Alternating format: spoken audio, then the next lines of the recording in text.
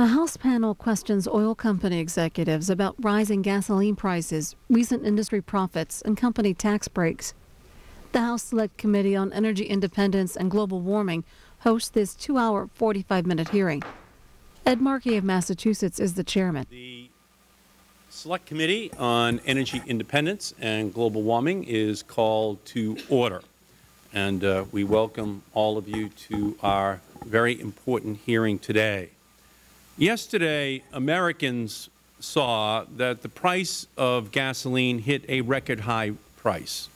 Today, on April Fool's Day, consumers all over America are hoping that the top executives from the 5 largest oil companies will tell us that these soaring gas prices are just part of some elaborate hoax. Unfortunately, it is not a joke. For nearly 8 years, this administration's energy policy has been in the tank. Shortly after President Bush took office, the price of oil was under $20. A few weeks ago, oil reached an all-time record high of $111 and currently trades at about $100 a barrel.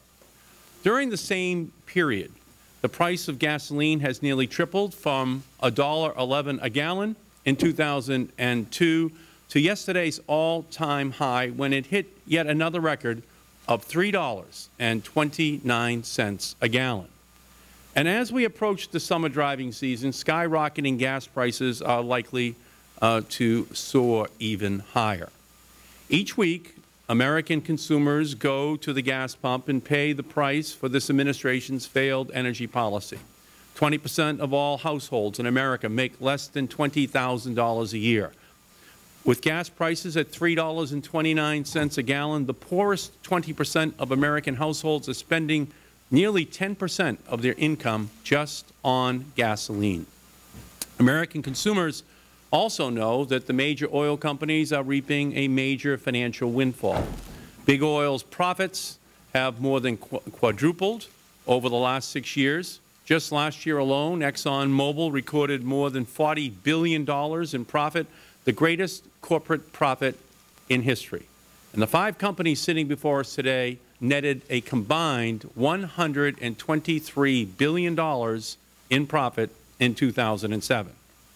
And what is the oil industry doing with all this profit? Unfortunately, it goes as much to financial engineering as to renewable engineering. Last year, the 5 largest oil companies spent more than $50 billion on schemes to prop up the price of their stock. And as they rake in the profits at a record clip, the major oil companies, supported by the Bush administration, are opposing legislation that would take $18 billion in tax breaks they currently receive and redirect it to renewable fuels and clean energy. In April of 2005, President Bush said, quote, "With $55 a barrel oil, we don't need incentives for oil and gas companies to explore," and that was true in 2005. With the price of oil now doubled and our planet's thermometer rising, this administration must end its opposition to the renewable energy incentive package that the House passed last month.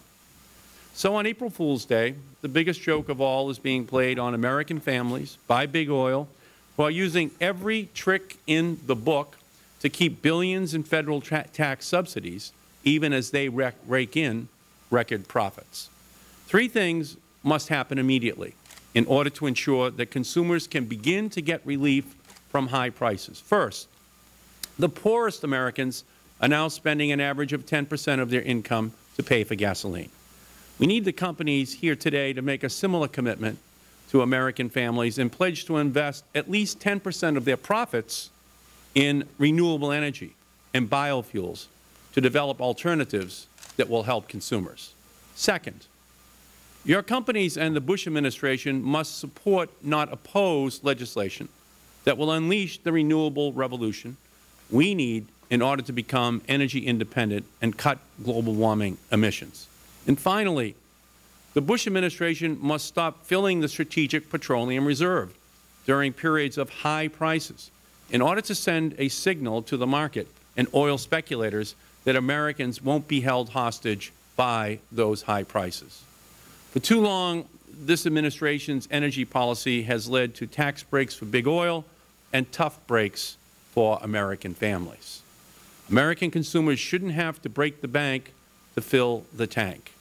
The American people deserve answers, and it is time for big oil to go on record about these record prices. And now I would like to recognize the ranking member of the Select Committee, the gentleman from Wisconsin, Mr. Sensenbrenner. Thank you, Mr. Chairman. Today's hearing is about high gas prices, and it's an issue that my Wisconsin constituents understand all too well. Due to a host of factors, including one of the highest gasoline taxes in the nation, my constituents pay some of the highest gas prices in the nation. In fact, just yesterday, the American Automobile Association website showed that gasoline is more expensive in my district than it is in Manhattan. In both places, gas is at least 50 cents a gallon higher than it was at this time last year. Already, reports are showing that Wisconsin residents may soon be feeling even more pinched due to rising fuel costs. The Capital Times in Madison reported that freight truck drivers are feeling the weight of higher diesel prices, citing data from AAA Wisconsin that shows diesel averaging $4.08 a gallon, up more than 50 cents from just last month. The story correctly notes that about 80% of the goods shipped in the U.S. use diesel-powered trucks. The truck drivers are feeling the pinch, but it is being passed on to all of us. In fact, the high price of oil is one reason why my local investor-owned utility, We Energies, is asking state regulators to approve a rate hike. It's not surprising that gas and oil prices are going up. Worldwide demand is skyrocketing, too. Not only is there an increasing need for energy resources in this country, but countries like China and India have energy demands that far exceed their historical needs. One thing we know for sure is that the worldwide demand for energy resources is going to keep growing in the future, and that we need an energy policy that will allow us to meet those needs without slowing the economy. Last May, the Select Committee had a hearing on rising gas prices, where we heard of the big impact that the oil and gas companies have on the economy. Everyone knows the impact that gasoline can have on goods in the market. But we also heard that these companies create a lot of good jobs, and their expanded investment in market-driven research and technology only serves to create more jobs. The oil companies that we'll hear from today are going to be called on to help meet the rising global energy demand. Naturally, they're looking for new sources of traditional fossil fuels, and it's my hope they will continue to bring these new energy sources online. Unfortunately, many of those sources are on unstable parts of the world with unsavory leadership, places like Nigeria and Venezuela. But from their testimony today, it's clear that the oil companies are looking for new sources of energy like wind, solar, and biofuels. There's a growing market for these new technologies. These executives know what the future holds, both from their own studies and from groups like the National Petroleum Council. They know that their companies will have to be able to draw on diverse sources of energy if we're to meet the rising demand.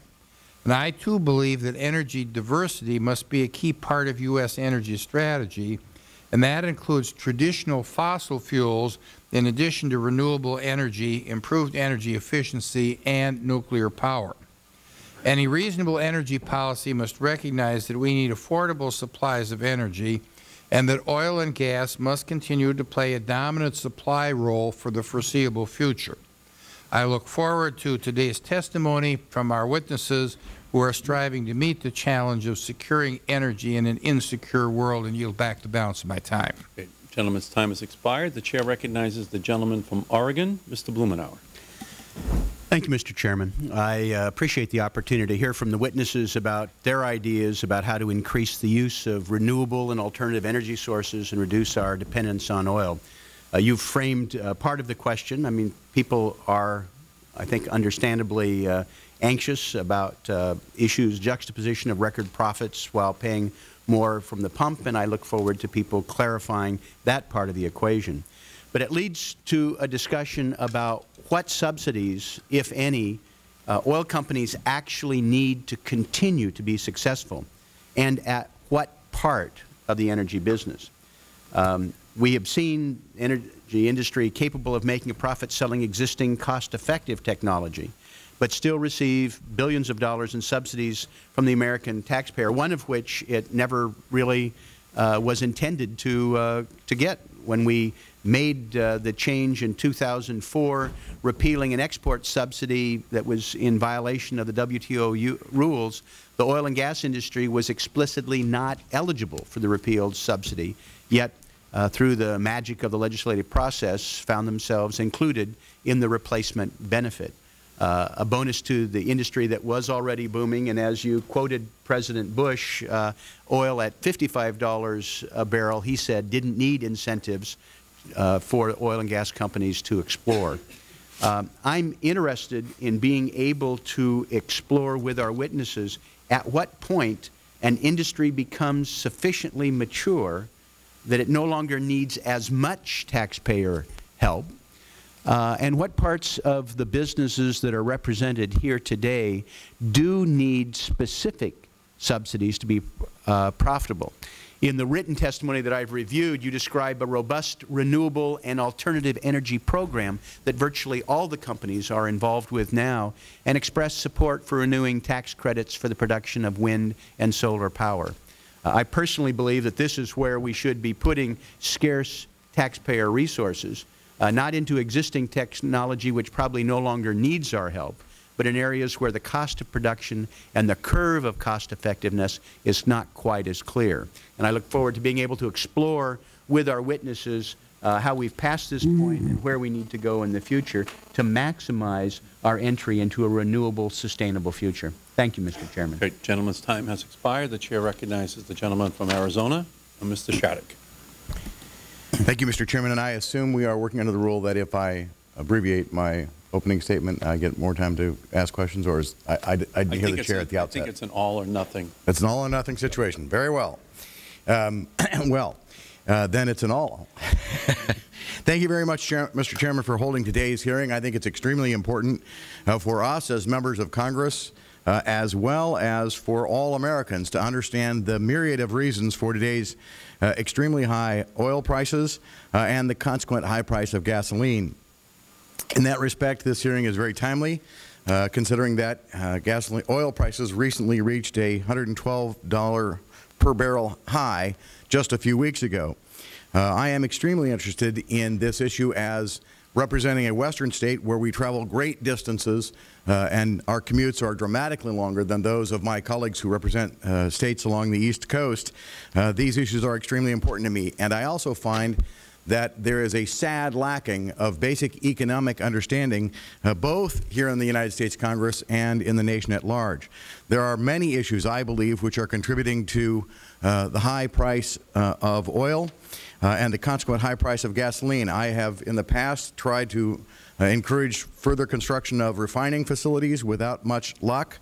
I believe we are relying on oil for many uses that would be better suited to other fuels. I am concerned that if you look at both the issues of supply and demand, we face a myriad of problems. We face government-imposed restrictions on supply. There are many, many places, I think, that all of us know here in America where we have known reserves of supply, but we are not allowed for various political reasons to go and look. Just over a year ago, this Congress looked at trying to get either oil production or natural gas production on the outer continental shelf at distances far enough off the shore where it would be literally unknown to anybody on land, and yet we could not enact that legislation. In the Intermountain West, where I live, we have thousands of acres of land that are locked up, and we walk away from that supply at a time when demand around the world is growing dramatically. China has moved quickly toward being a developed nation. It has an incredible demand for all commodities, including oil. And as that demand goes up, of course, that creates a greater demand around the world. The result of this is, I believe, not surprising, and it is a spike in the cost of oil for Americans. and a spike in the cost of gasoline for my constituents who are deeply concerned about the issue. As my colleague Mr. Sensenbrenner noted, we are forced, regrettably, to rely on nations that are not our friends to supply oil, and it is my understanding at least that U.S. oil companies control less than 10% of the world's proven oil reserves, leaving American consumers often subject to oil prices determined largely by foreign countries, and in some instances by foreign countries who are not our friends and who use that money to oppose us. Obviously, we have a tremendous interest in exploring alternative forms of energy. I am keenly interested in that myself and would like to hear what you have to say about it. I, however, do not believe that funding alternative energies by taxing current forms of energy serves American consumers well. And with that, I yield back the balance of my time. The gentleman's time has expired. The Chair recognizes the gentleman from Washington State, Mr. Inslee.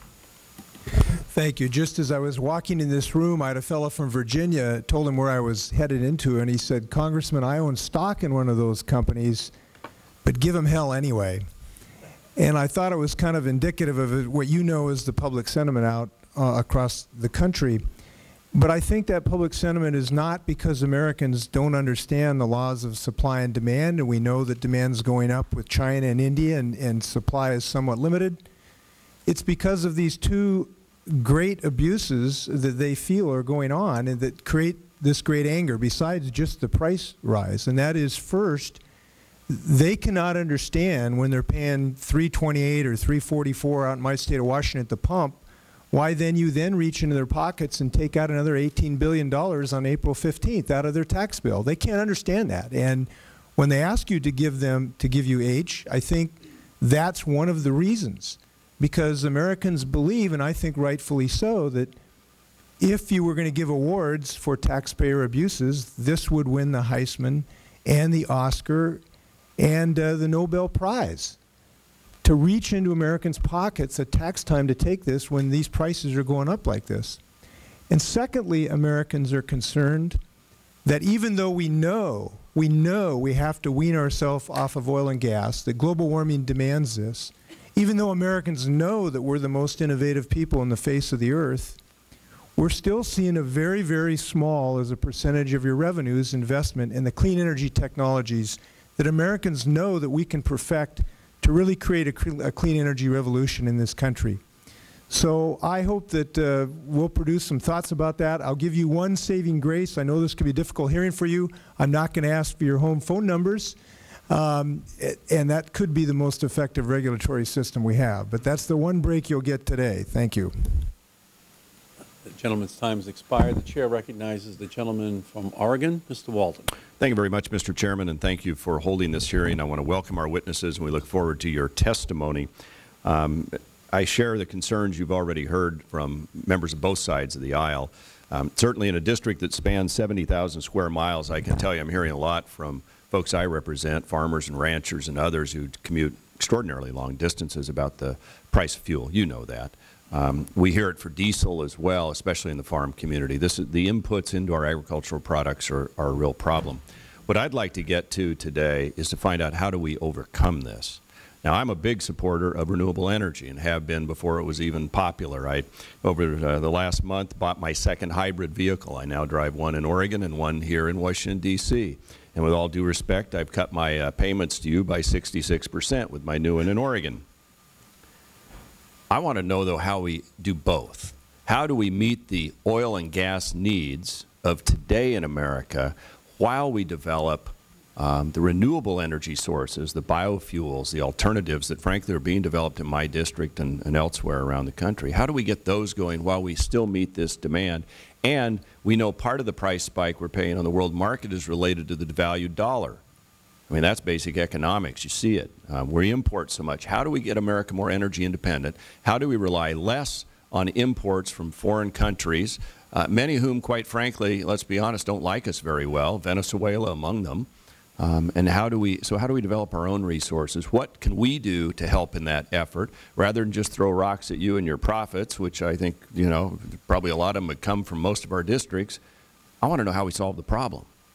That's what Americans want us to do here. We can gang up on you all, and certainly that will happen probably today, as you well anticipate, but I want to get beyond that and know, how do we fix the problem in America so we're energy independent, so we're secure in this country, so we have the oil and gas we need, as well as develop the renewables, so over the span we can grow out of an oil-based economy. Thank you, Mr. Chairman.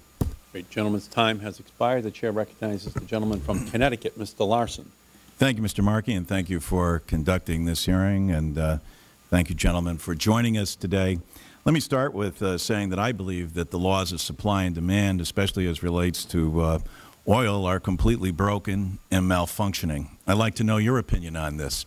I'd like to know whether you think that, in fact, speculators are driving up the cost, and paper is to account for a number of the reasons that, let's say, senior citizens have to turn over their entire Social Security check in order to pay for oil that's delivered to their homes in the Northeast. And inasmuch as you receive $107 billion annually in taxpayer dollars, do you think that that's appropriate?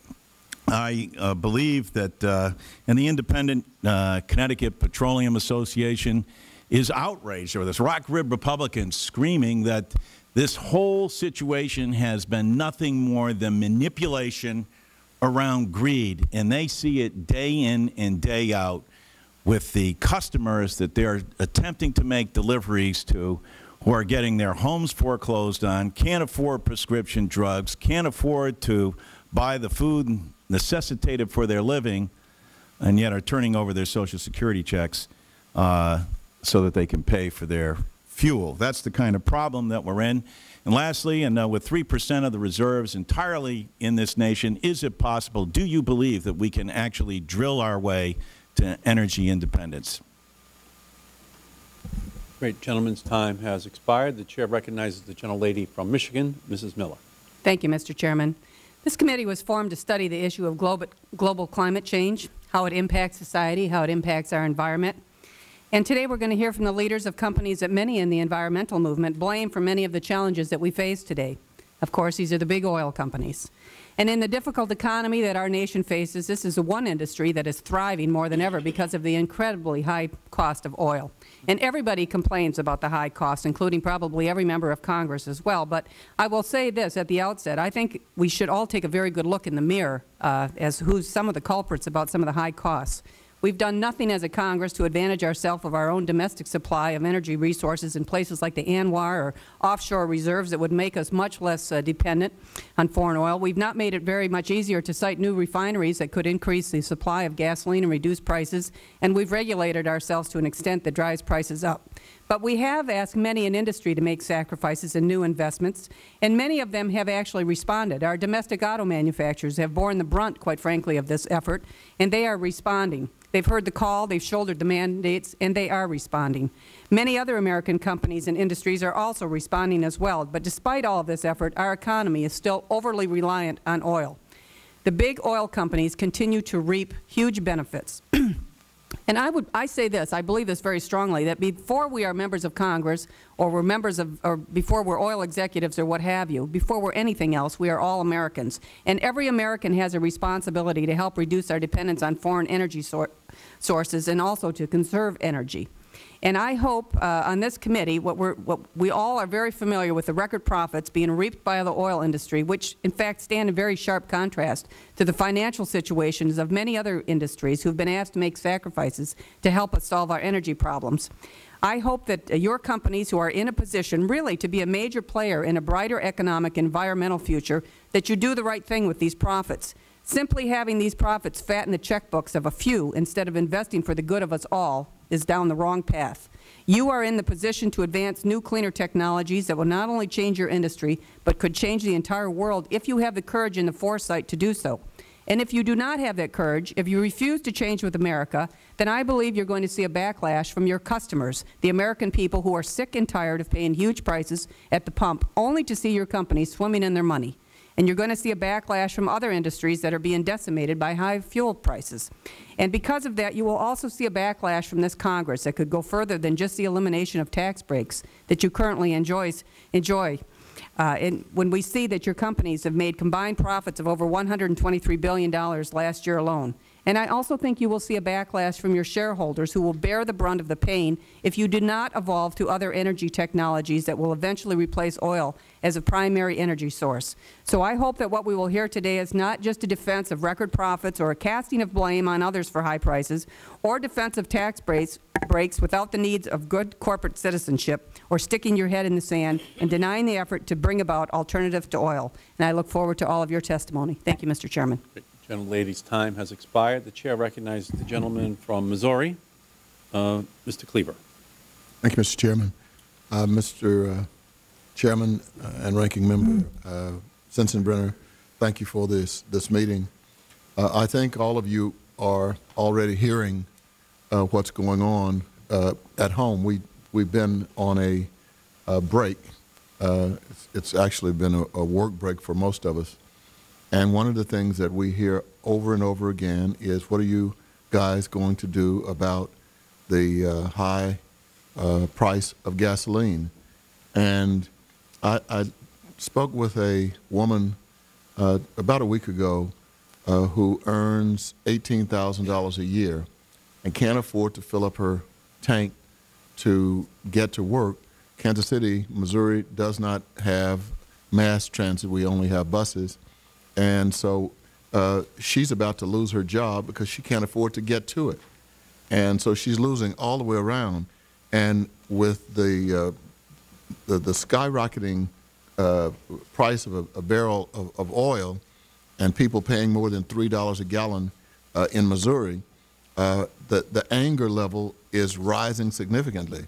And my concern is that we not have a dialogue today about whose fault it is. I think I came here prepared to hear everyone say it's not our fault, but I think it is the fault of people in this room, and I think something can be done. The perception is terrible. It is. I mean, people talk about the perception of Congress and our approval ratings. Your approval ratings are lower than ours, and that means you are down low. And I think you probably have the lowest approval ratings in the nation. So I'm hoping that before this session is over, you can raise your approval rating by giving some real answers. Thank you, Mr. Chairman. I'll yield back to balance of my time. Great. Gentleman's time has expired. The Chair recognizes the gentleman from Oklahoma, Mr. Sullivan. Thank you, Mr. Chairman. And I'm really glad that you're here today. I appreciate you taking the time to come here to discuss climate change and energy independence. We want to see our country move towards energy independence, but we want to do it in a way that doesn't sacrifice jobs in America. And Congressman Cleaver, I too was on a break recently, and I heard people talking about things, but one of the biggest things I heard about when I was home is that people were concerned about their food prices going up because of ethanol. They think that the corn is, they're using all the corn in this country, that people are going to the grocery store. A loaf of bread costs a lot of money right now. And that's one of the ways we tried to address it, and I think that that's a big problem. I heard that more than people talking about gas prices, actually, talking about a loaf of bread, and, that's a big problem. I want to thank again all of you for being here. Also, Mr. Lowe from ConocoPhillips, I appreciate you being here. The ConocoPhillips is in my district. It's a big company, and they employ a lot of people. One of the things, too, I get tired of hearing about is everybody, all politicians, you can't hear a political speech almost a day without someone saying big oil, big oil. I guess every politician has to have a tangible devil to fight, but I get tired of hearing that. I do want to hear about what you guys have to say about what's going on, and I appreciate you again for being here and taking the time to discuss this very important issue. Thank you. Great. Gentleman's time has expired. The Chair recognizes the gentleman from New York State, Mr. Hall. Thank you, Mr. Chairman, and thanks to all our witnesses for being here. As we all know, the price of oil has been rising at a dizzying pace for the last several years, recently shattering the all-time high and hovering above $100 per barrel. The numbers and impacts on both sides of the equation are staggering. Today, the average price of regular unleaded gas in the United States is $3.29, up 60 cents from just last year. In New York, the situation is even worse, with the cost at over $3.40. And my constituents talk about the rockets and feathers syndrome, where the price seems to go up like a rocket, and when it comes down, it kind of comes down like a feather, not quite so fast. President Bush may not have known about the concern that gas was going to break the $4 mark, but with prices already well above $3 before the summer, most Americans don't need to be reminded. They already see the impact on their bottom line every day. On the other side of the coin, we have the companies you gentlemen represent before us today. Since 2002, the combined profits of the 5 largest oil companies have quadrupled. Last year, they made over $123 billion, shattering dollar records of their own. During this hearing, there will be a great deal of discussion trying to explain away these profits, saying we need to reinvest. We're a big company. Per dollar, we don't make that much more than anybody else. But the bottom line is that these are the biggest profits in corporate history. And if the oil companies aren't making a killing off of these prices, who is? Certainly not the average family that pays more than it can afford to drive to school or for dad to drive to work. Something is wrong, and we need to fix it. We need to stabilize our economy, give working families a break, and take action to mitigate climate change. On this last front, I'm encouraged that some of the witnesses have expressed support for a carbon reduction plan and support for and indeed investment in the renewable and alternative energy sources. I hope we'll be hearing today about how you can follow through and work with Congress to shape a policy that will take on climate change and also save our constituents from the squeeze they are currently caught in the middle of. And thank you very much, Mr. Chairman. I yield back. Gentleman from New York, his time has expired, and the chair recognizes the gentlelady from Tennessee, Ms. Blackburn. Thank you, Mr. Chairman. I want to thank each of you for coming before us today, and my hope is that our committee will have a reasoned discussion with you and that we will benefit from your experience and from your expertise and insight. I also hope that we're not going to sit here and try to place blame for what may be causing this. We have a problem to solve, and the problem is the high cost at the pump. Now, since January '07, we have passed new energy taxes, new mandates, new burdens, new regulatory burdens on energy companies trying to impose and move toward renewable energy, and it would appear that we're not getting the results that we want from some of those actions, because we have seen gas go from $2.26 a gallon up to $3.29, where it is today. We have seen over a 44% increase on the family budget.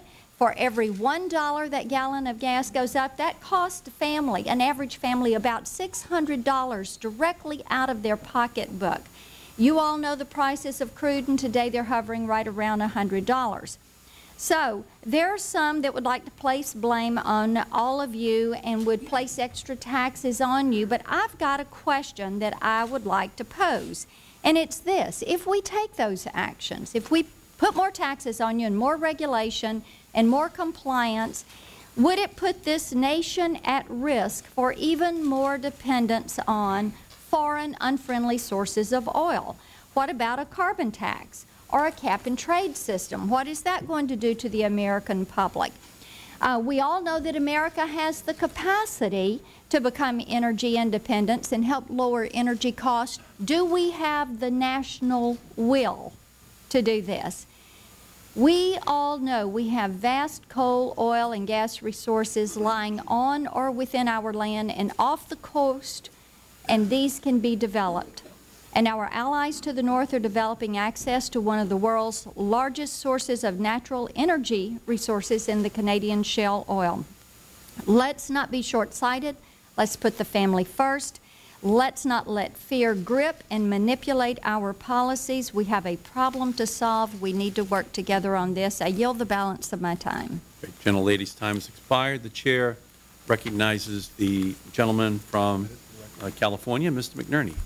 Thank you, Mr. Chairman. I also want to thank the witnesses for joining us today on this critical topic. Particularly, I'd like to thank Mr. Robertson for coming here to represent Chevron, which is located in my congressional district in San Ramon, California. While it's obvious that businesses must show profits and be accountable to their shareholders, we seem to have a perfect storm of factors that have led us to the topic we're considering today: record high oil prices, record high profits for oil companies, and clear evidence that the Earth's atmosphere is warming.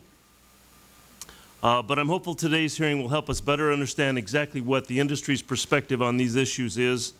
And as someone with a background in renewable energy, I don't believe that the oil and natural gas companies should be at odds with the renewable industry.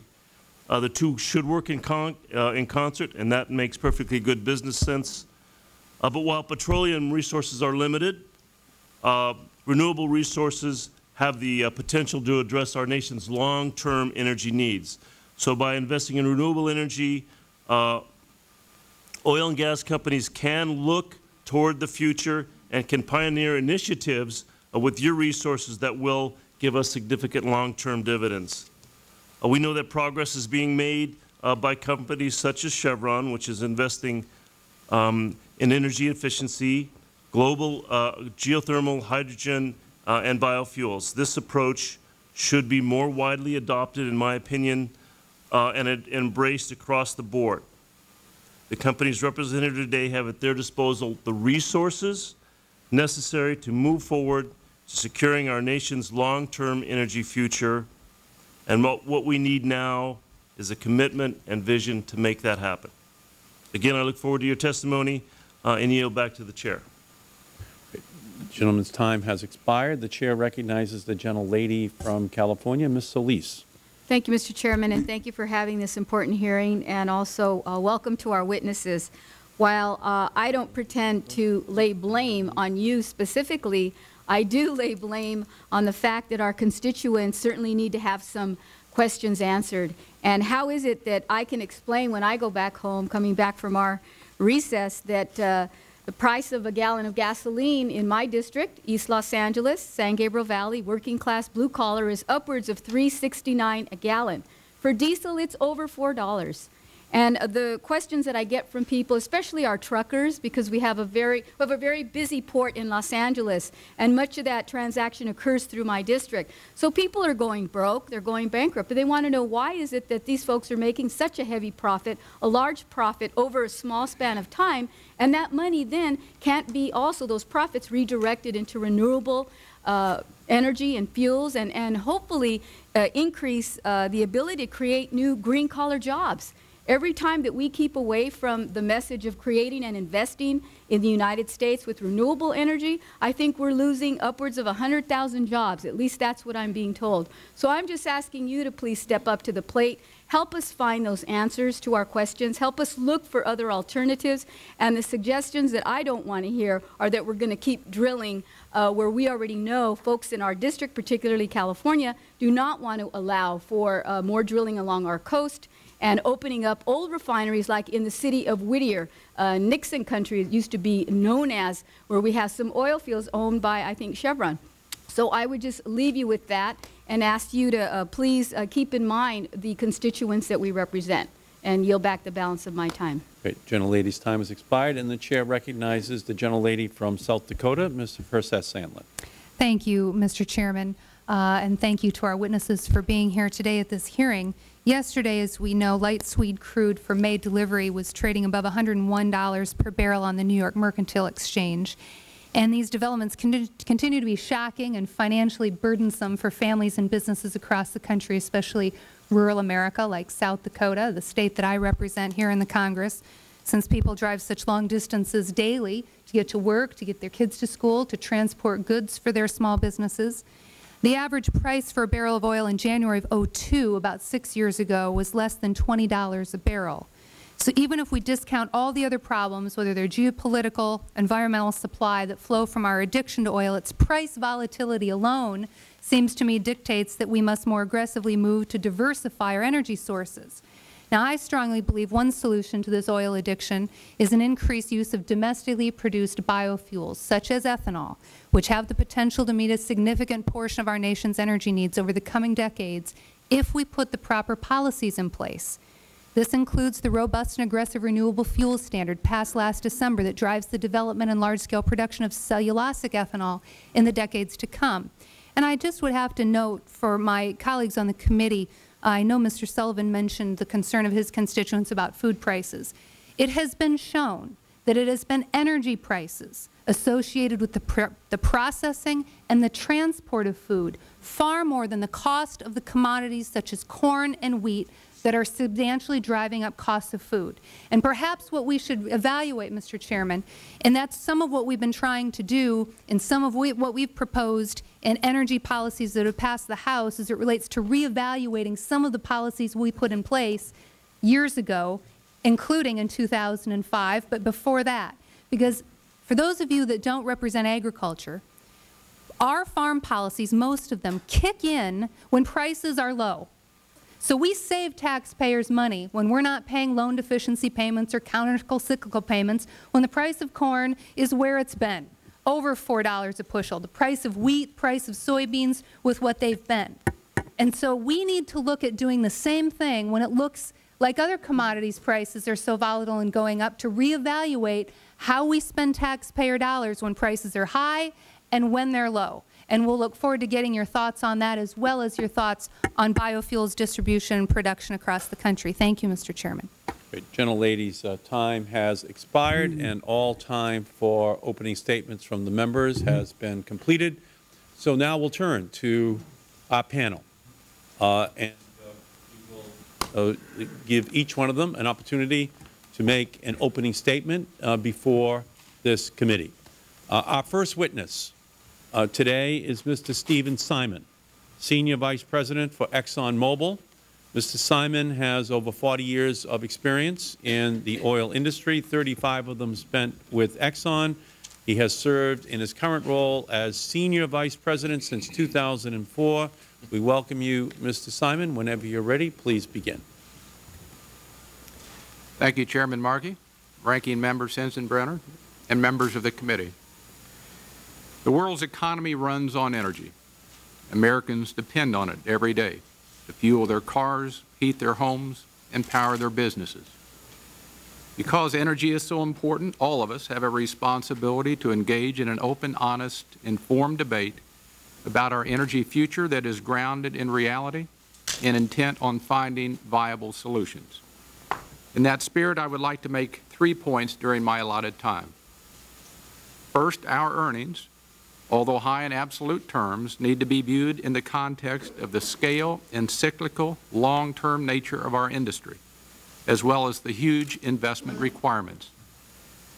Second, stable tax and regulatory policies are essential to encouraging needed investments. Imposing punitive taxes on American energy companies, which are already paying record taxes, will discourage the sustained investments needed to continue safeguarding U.S. energy security. Third, all reliable and economic forms of energy are needed to meet growing needs, but the pursuit of alternative fuels must not detract from the development of oil and gas. Allow me to elaborate on each point in turn. Because of the massive scale of our industry, our profitability in absolute terms is large, particularly in the current upcycle. But in 2007, the oil and gas industry earned, on average, about 8.3 cents per dollar of sales, near the Dow Jones Industrial average of major industries of 7.8 cents per dollar of sales. Because ours is a commodity business, earnings rise and fall in cycles. We are currently in an upcycle, strongly influencing our current profitability. But we've seen up and down cycles before. In 1980, crude oil prices reached record levels, approaching the equivalent of over $100 a barrel in today's dollars, and many were predicting that oil prices would soar to over $250 a barrel in today's dollars. But those predictions were wrong. By the mid-1980s, prices had fallen dramatically, and the industry was in dire straits.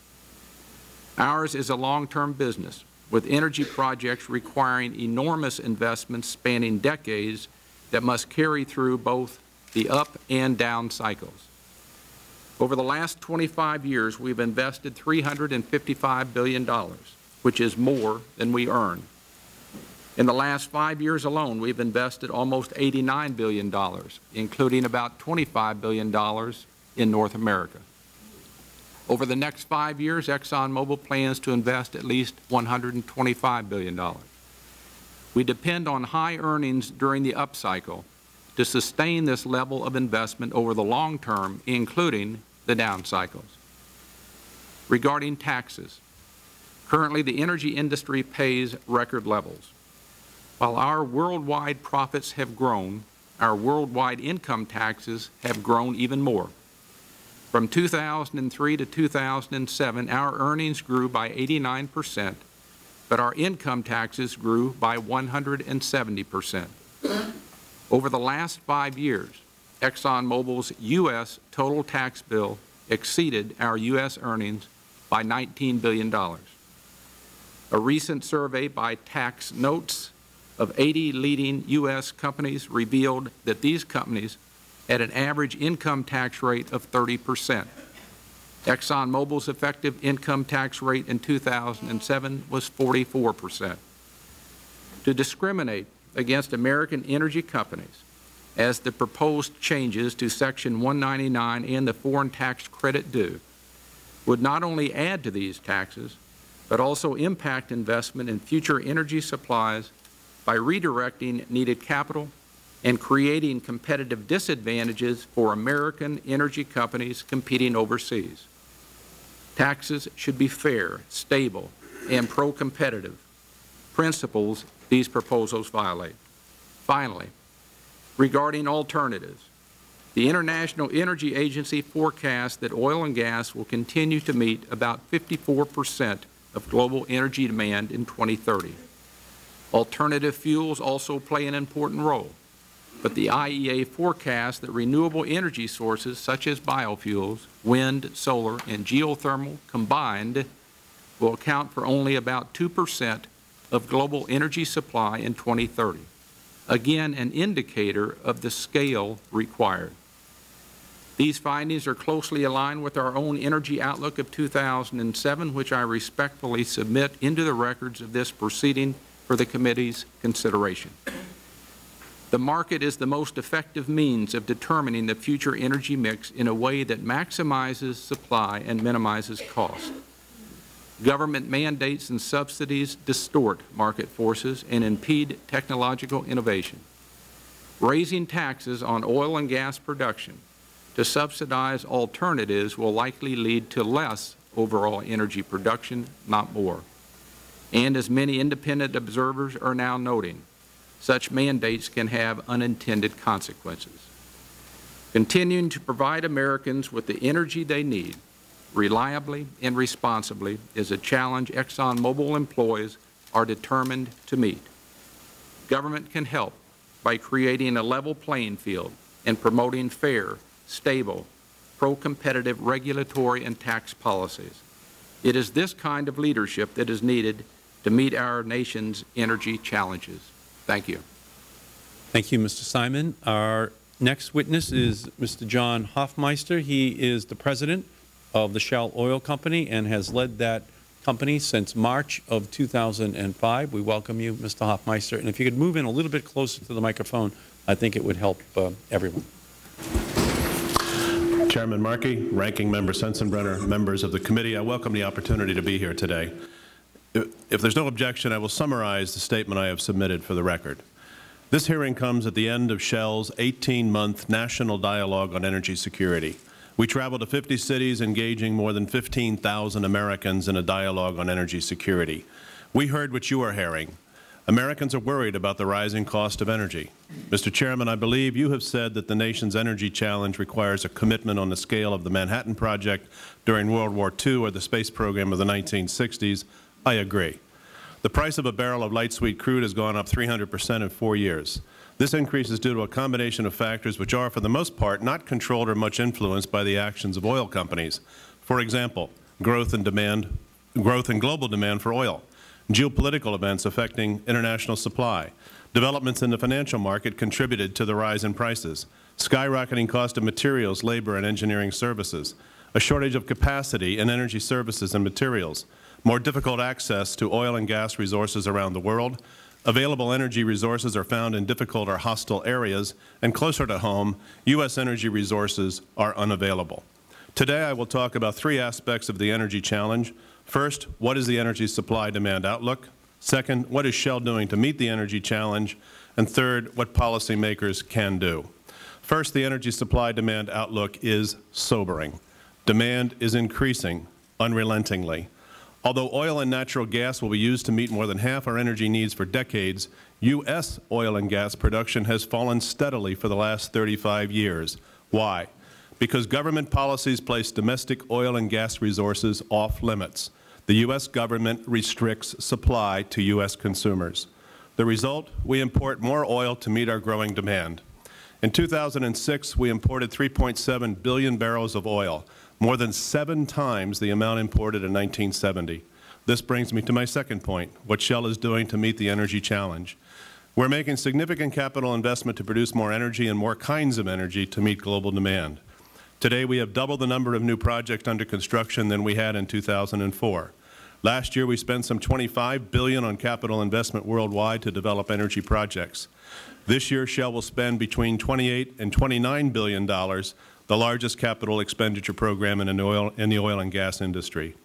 Wind. We are involved in 11 wind projects across Europe and the United States, where we have wind farms in 6 states with more under development. Solar. Shell is an international developer of thin-film solar technology to generate electricity from the sun's energy. Biofuels. Shell is the world's largest blender of biofuels by volume and one of the world's largest distributors of transport biofuels. Shell is a leader in the development of advanced biofuels, such as cellulosic ethanol. Hydrogen. Shell is a leader in developing transportation solutions with hydrogen. We operate the nation's first integrated gasoline hydrogen station nearby here at our Shell station on Benning Road. We also have proprietary gasification technology to convert coal and biomass into cleaner fuel. We lead in gas-to-liquids technology to produce cleaner transportation fuels. We hold a leadership position in the production of liquefied natural gas, here in the U.S., including at 2 existing LNG terminals. But Shell continues to be an industry leader in the deepwater Gulf of Mexico. Note that the costs of deepwater exploration and production are immense and rising. Last year, for example, the average daily cost for a deepwater exploration well in the Gulf of Mexico per day was $759,000. Shell has a world-class manufacturing organization to better meet customer demand of finished products. In the U.S., our joint venture, Motiva, is spending around $7 billion to double the capacity of its refinery at Port Arthur, Texas. When finished, it will be one of the largest refineries in the U.S. and the world. In oil sands and oil shale, Shell is investing in the technology and infrastructure to develop vast oil sands in Canada and oil shale in the United States. To my third point, what can policymakers do to meet the energy challenge? First, the oil and gas development can occur in an environmentally responsible way. In 2006, Congress opened new areas in the Gulf of Mexico to exploration and development. More such access is warranted so that U.S. consumers can have access to U.S. natural resources. Congress also provided energy-producing states and local coastal communities with a revenue stream to help ensure economic and environmental stability. Such revenue sharing should be made available to all areas adjacent to offshore development. Second, we need all forms of energy, plus conservation and energy efficiency. I commend Congress for including stronger CAFE provisions and other conservation measures in the 2007 Energy Bill. Congress should continue to encourage conservation. Third, Shell supports reducing greenhouse gases through a cap-and-trade program coupled with sector approaches. We must work now to address CO2 emissions as we make the transition from fossil fuels to new energy sources. Thank you, Mr. Chairman. I'll be happy to answer questions. Thank you, Mr. Hoffmeister. Our next witness is Mr. Peter Robertson, who is the Vice Chairman of Chevron. He has served as Vice Chairman of the Board of Chevron since 2002. He has spent 15 years with that company. We welcome you, sir.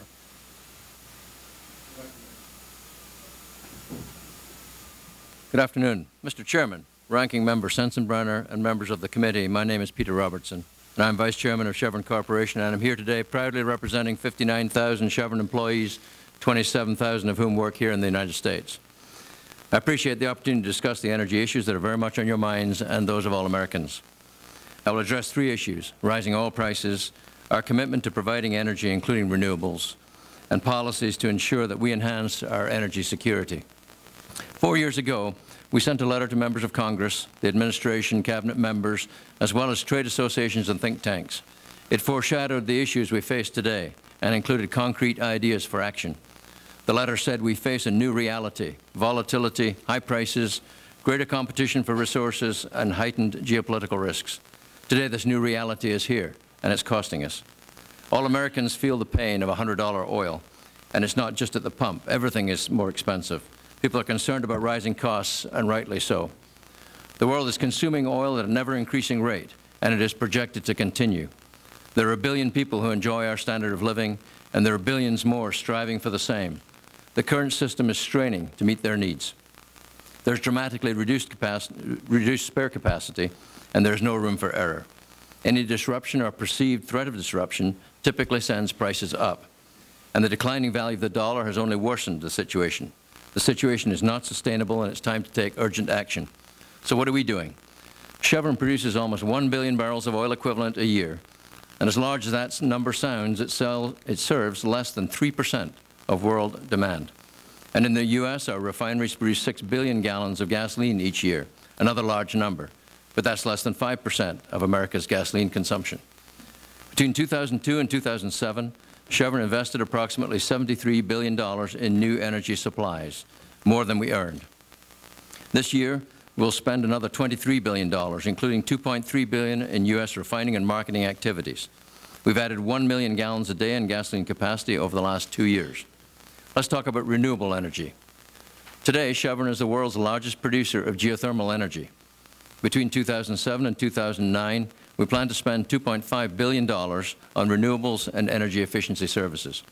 We formed a range of partnerships to pursue next-generation biofuels. Let me give you one example. We teamed up with Weyerhaeuser Corporation because we need partners. They know plants, we know fuels. Together, we provide the unique combination necessary to meet this challenge. But it will take time to have a meaningful impact. A large biofuels plant in the U.S. produces in a year what one of our refineries produces in a single week. The enormous scale of the energy system means that we must continue to bring traditional energy supplies to market, even as we accelerate the development of renewables. But increasing supply is only one important step. We also need to aggressively moderate demand. America needs to become a nation of energy savers. Chevron Energy Solutions has completed more than 800 energy efficiency and renewable energy projects, largely in public facilities, reducing emissions and saving on average nearly 30% in energy and operational costs. In closing, I want to emphasize what we can do together to help consumers. The National Petroleum Council study involved 1,000 participants, scientists and NGOs, industrial consumers, and policy experts. It recommended 5 strategies ranging from moderating demand to expanding supply to increasing research. It has given us sound, sensible, achievable solutions. Now we need action. We strongly urge you to implement its recommendations. But first, we need to change our nation's conventional wisdom about energy development and use. On the demand side, our country needs to value energy as a precious resource. We need a Made in America solution, enabled by everything from human ingenuity to smart buildings to advanced vehicles. On the supply side, we need to be sensitive to the scale and time frames required to alter the energy mix. We need your help to open up the 85% of the outer continental shelf that is off limits. We can't expect other countries to expand their resource development to meet our needs as we limit our development without good reason. And we need your help in dealing with the inefficiencies in the gasoline market. There are 17 boutique fuel requirements across the country. More requirements on fuels are being added through renewable fuel mandates and proposed climate policies. These important policies must be advanced in a way that Americans can afford. The time for action is now. During the 5 minutes it took me to deliver my remarks, the world has consumed the energy equivalent of 35 million gallons of oil equivalent.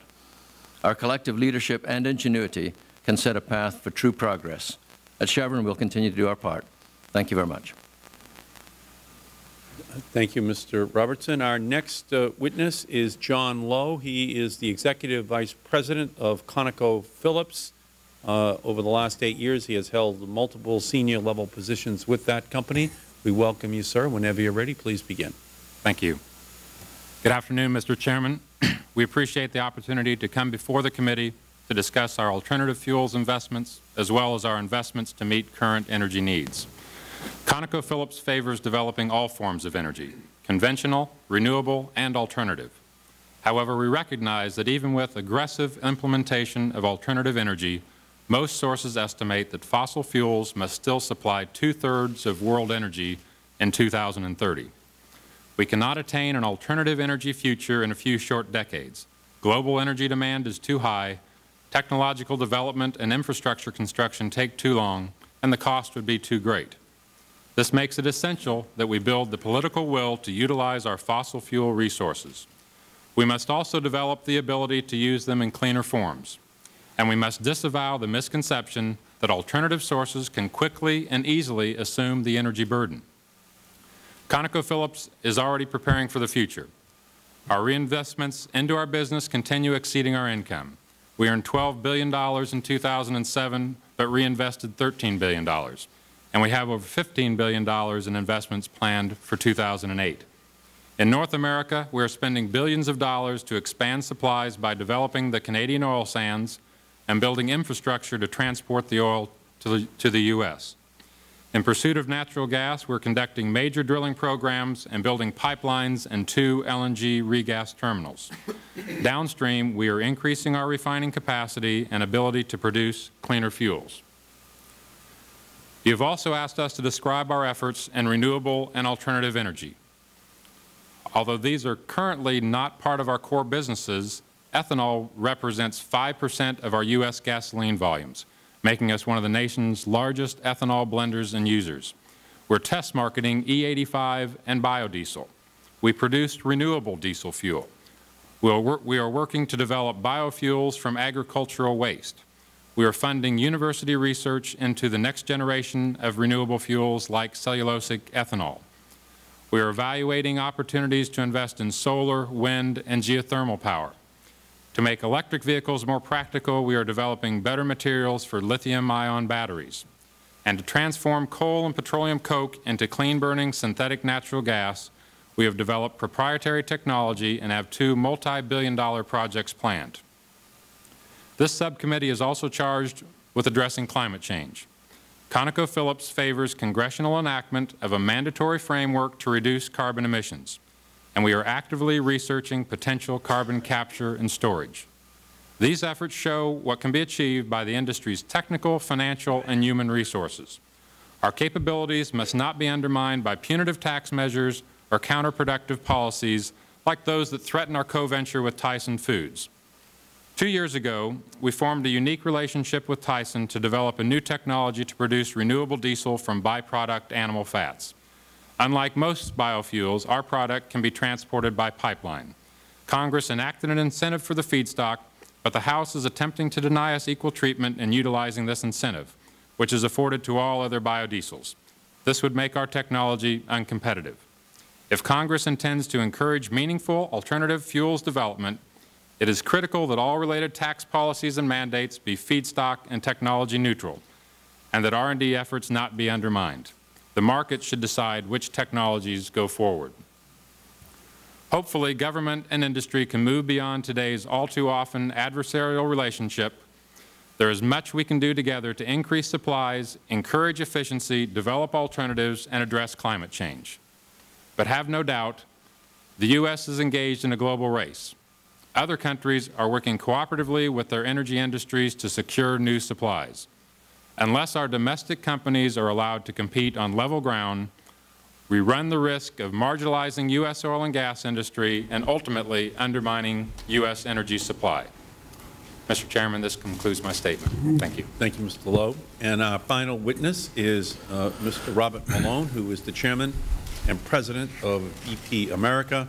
Mr. Malone has led BP America since 2006. We welcome you, sir. Whenever you're ready, please begin. Thank you, Mr. Chairman.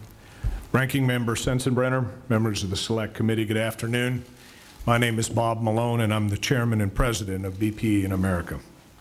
We're the nation's largest producer of domestic oil and gas, and one of the nation's largest energy investors.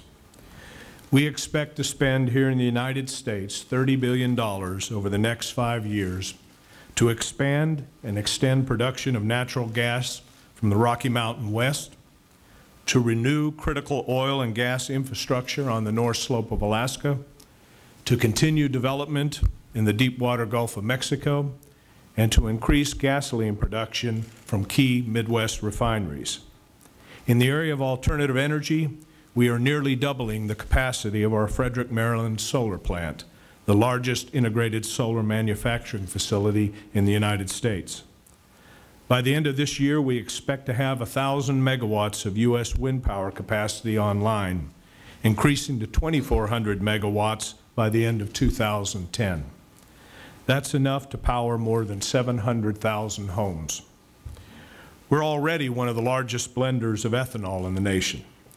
However, over the next decade, we will invest more than $500 million in the search for a new generation of biofuel that contains more energy, has less impact on the environment, and which is not made from a food crop.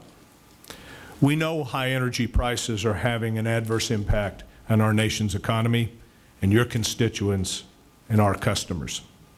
We can't change the way the world market relies, and this nation relies on 60% of its oil from foreign countries. But we can work with this Congress, with the administration, and with governments and consumers across this nation to move towards greater energy security and a lower carbon energy future. To be clear, BP America is working hard to expand and to diversify U.S. energy supply, and is committed to reducing the environmental impact of both energy production and consumption. Our operations span the country, and many employ technologies that didn't even exist a decade ago. Our investment across the entire energy spectrum is huge. Over the last 5 years, we've invested $31.5 billion in development of U.S. energy security. During 2007, we invested $750 million, or 10% of our capital budget, on alternative energy. But the hard truth is that even the major improvements in energy efficiency, with the rapid growth of solar, wind, and biofuels, the United States will consume more oil, more natural gas and coal in 2030 than it does today. The United States, with 5% of the world's population, consumes 25% of the world's daily oil production. The U.S. should produce more of the energy it consumes, and it has a responsibility to use that energy wisely. U.S. energy policy must address both energy supply and energy demand. On the supply side, we support incentives for alternative energy. But taxing one form of energy to encourage production of another will reduce our ability to keep up with the growing U.S. energy demand. The result will be less investment, less production, tighter energy markets, and potentially even higher prices at the pump. This nation should be encouraging production of all forms of energy, especially oil and gas. On the demand side, we have to encourage conservation and drive energy efficiency. Mr. Chairman, members of the committee, in the notice of this hearing, you expressed a desire for a real conversation about energy. I'm here on behalf of BP to have that conversation. The energy challenge facing this nation is enormous. BP is serious about bringing new sources of oil and gas to the U.S. market. We're also serious about building a sustainable, profitable alternative energy business that's capable of delivering the clean, affordable power that consumers want. My company stands ready to work with you and others to address the energy and environmental needs of this nation. Thank you. Thank you, Mr. Malone, very much. And that completes the time for opening statements from our witnesses. And now we'll turn to recognize members of the committee for questions of the panel. The Chair will recognize himself for 5 minutes for that purpose. Mr. Simon, last year ExxonMobil reported $40 billion in profits, $28 billion in stock buybacks, $7.5 billion in dividends and executive compensation. But all I can really find is no more than a commitment of $100 million in investment in renewables over the next 10 years. Why is that, Mr. Simon? Why is your company not investing in renewables? Well, thank you, Mr. Chairman, for giving me the opportunity to address the area of alternative fuel. When you go back to the year 2000, 2001, we as a corporation recognized that we had a huge challenge in front of us, not only as a corporation, but as an industry, in meeting a significant growth in energy requirements, estimated about 40% in the year 2030 compared to 2005, while still managing the risks associated with climate change as driven by the increase in greenhouse gas emissions. At that time, we looked at every component, every facet of alternative energy. We had our best and brightest minds, the scientists and engineers of the highest caliber in our corporation, look at it on a fundamental basis. We looked at it all the way from production on the one hand, all the way through consumption on the other. We call it a well-to-wheels analysis.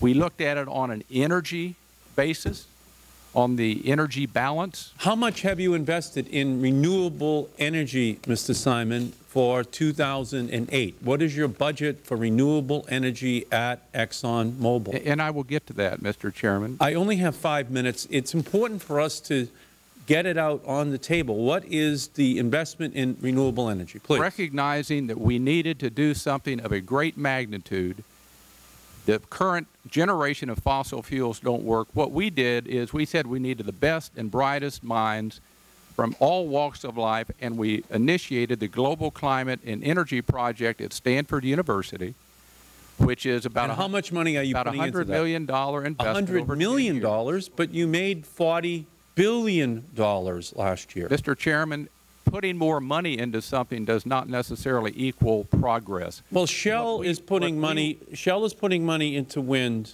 BP is putting money into renewables, and we're not talking about $100 million over 10 years. We're talking about billions of dollars which are being invested. Why is ExxonMobil resisting the renewable revolution that is being embraced by other companies, even in the oil and gas sector? Our analysis is that we are not going to be able to meet the challenge that you would like to meet and I would like to meet with current generation. That's our assessment.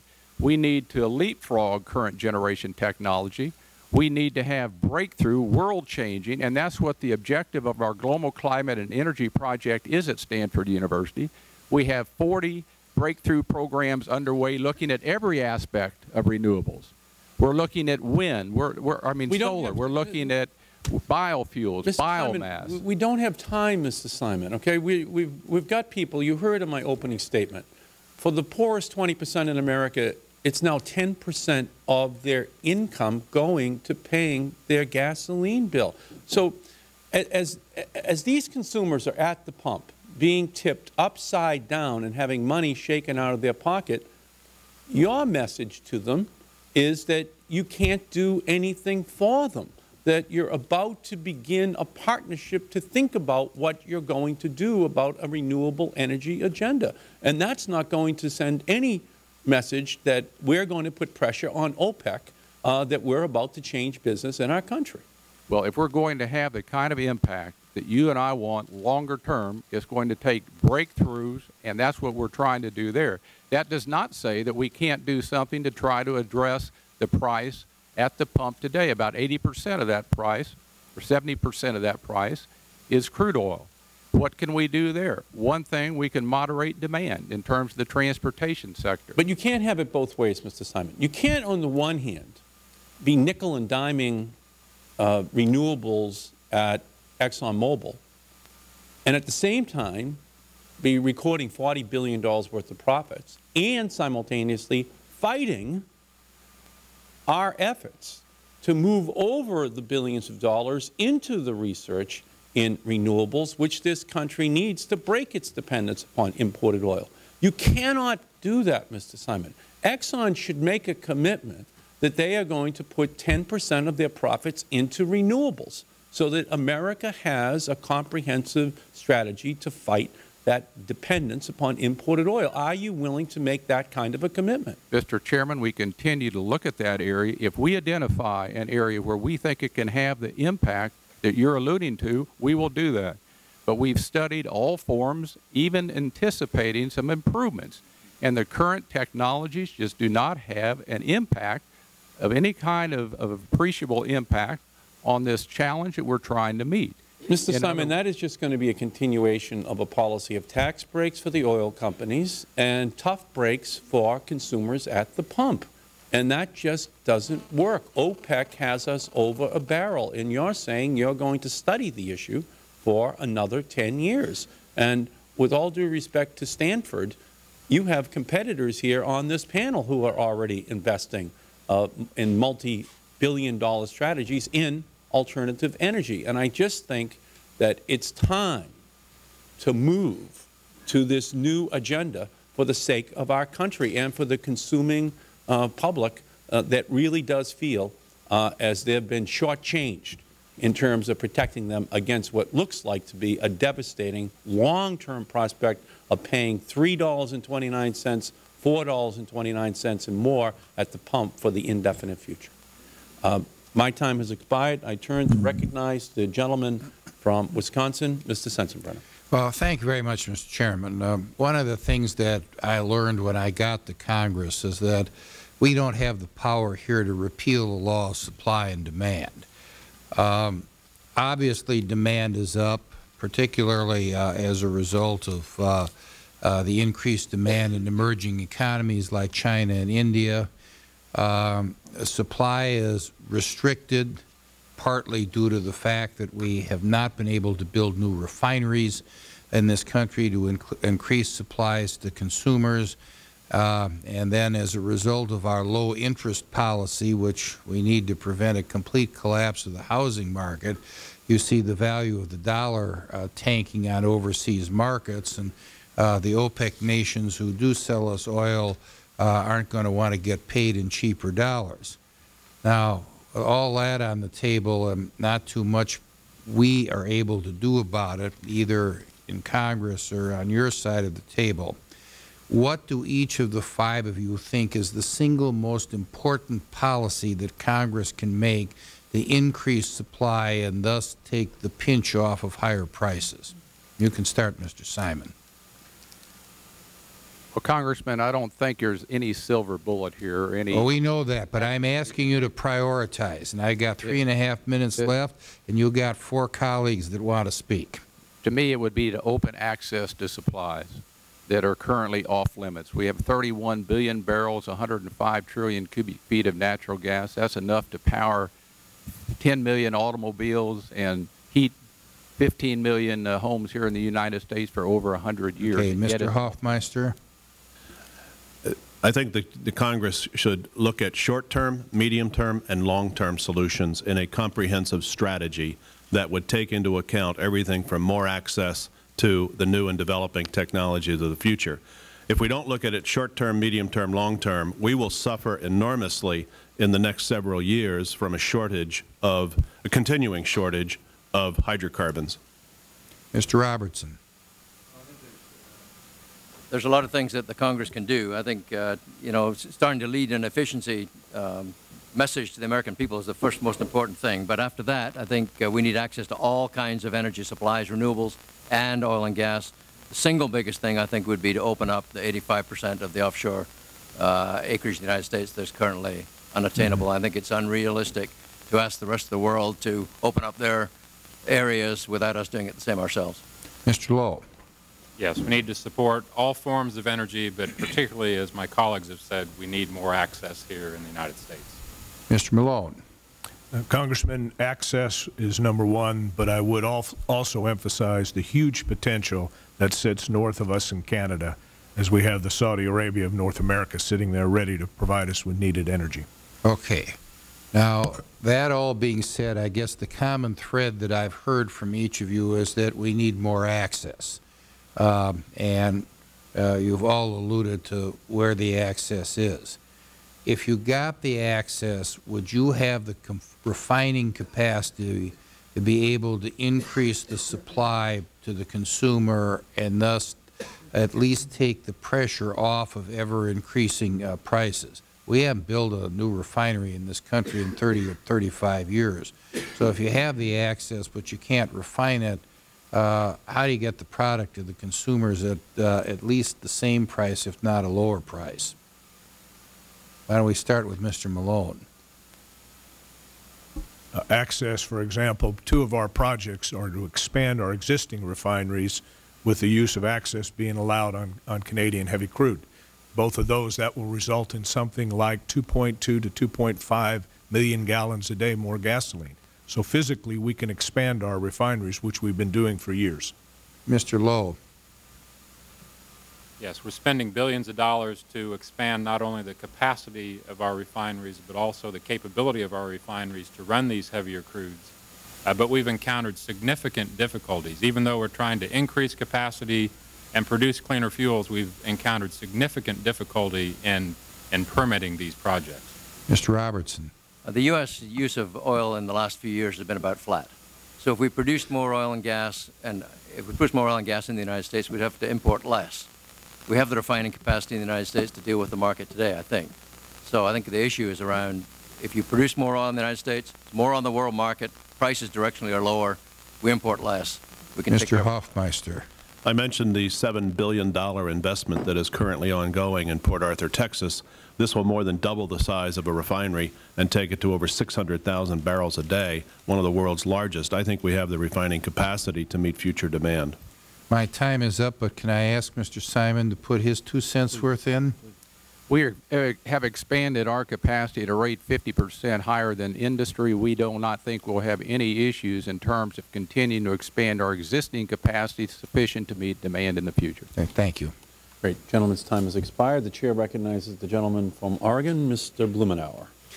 Thank you, Mr. Chairman. I would just make a request. Mr. Simon, if not now, but because you wouldn't have time to explain it, and I'd like to see it on paper, if you could just explain, have someone submit to the committee the accounting assumptions that are used to explain how you pay more in taxes than you earn in the United States. What assumptions you're making about downstream business versus upstream profits overseas would be very useful for me.